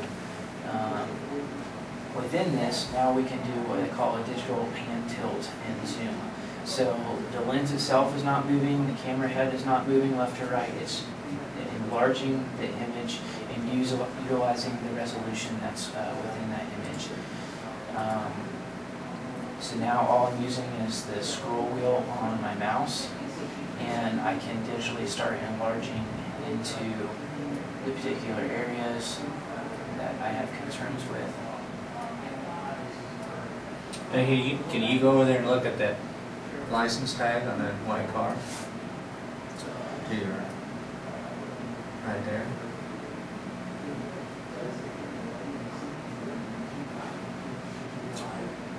So, it's a common question, everybody wants to have license plate recognition, and that's one of those things that is going to be a variable that at certain times, in certain directions of a vehicle, and the way the lighting conditions are, you may get it one time, and the next day you may not. And because Kansas does not have front license plates, that's another reason for having multiple views of cameras and different camera angles, is you try to get a coming and a going view. So, if I had At to least you could guess, get the idea. Oh, yeah. say 119 FCM. 716 letters are which. But now we can at least make out a make and model of a vehicle. I'll show you what a analog camera looks like, just so you can compare. So let's see.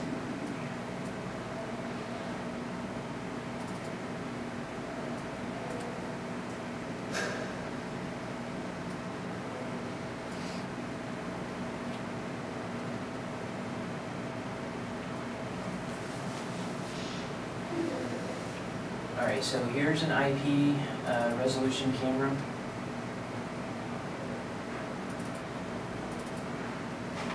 Here's an analog based resolution camera. So from afar, it doesn't look too bad, but as you digitally start enlarging or you start zooming into an area, you see the difference in the resolution.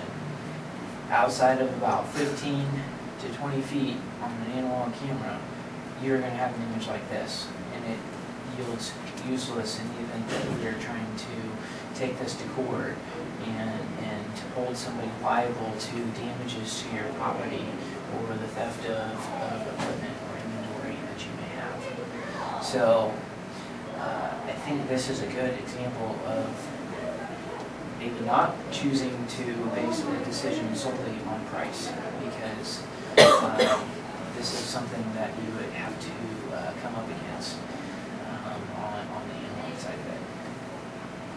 As far as a camera for, say, like your interior door area on the north side, you'd be looking at something similar to this video resolution quality.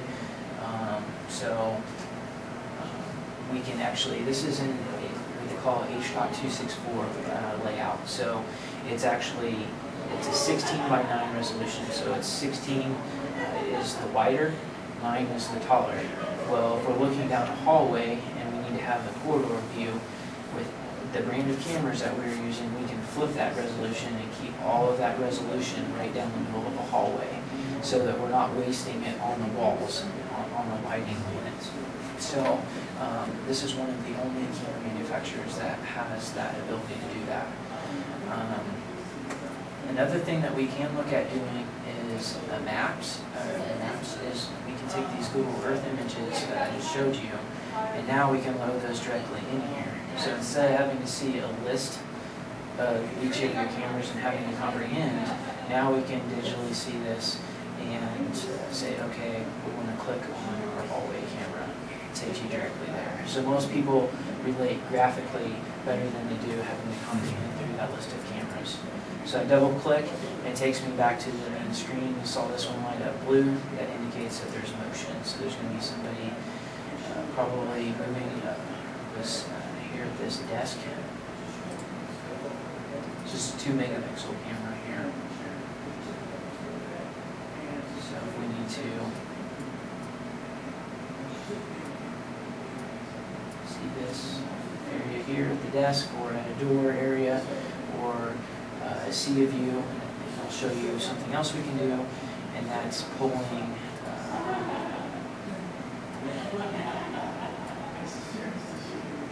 we can pull that same camera into all 3 windows if we want to. So now you see that the camera truly, the lens truly isn't moving, the camera head isn't moving. We can watch in detail 3 separate areas with 1 camera whereas an analog camera would be a static view. What you see is what you get. That's the video feed. The camera on an analog side, it's just dumb. It's just sitting out there. It's just spitting out a video feed. Whereas an IP camera has a processor in it, like a computer. And so it's a mini computer that allows you to do these analytic type instances. So we can scroll in all 3 different areas. The camera's still recording at high resolution rates. So in the event that you do need to go back and do playback of something, let's see, radio shop. So up here along the top left is your main menu. So you have your live view, your playback, and your settings, your configuration page. You won't do hardly anything in configuration setup. That's for our technicians. Playback and live view you're going to live. So once we select that, we can select our particular camera. It's going to default to the last 2 hours in our search range, but we can open up a calendar view and we can search over a date and time range. So I'm just going to let it search for the last 2 hours, and what you'll see is blue lines, which there's only a few of them here, and those would be your motion activated recordings. So when we set the cameras up, we'll be having them record based on motion, not 24/7 unless that's a specific request. What this allows you to do is not have to go through hours of video recordings if something happens. Now we can zoom in on the timeline and say, okay, UPS guy said that they delivered at 8:45 or 8:44. Small little bird. Shift to the next one.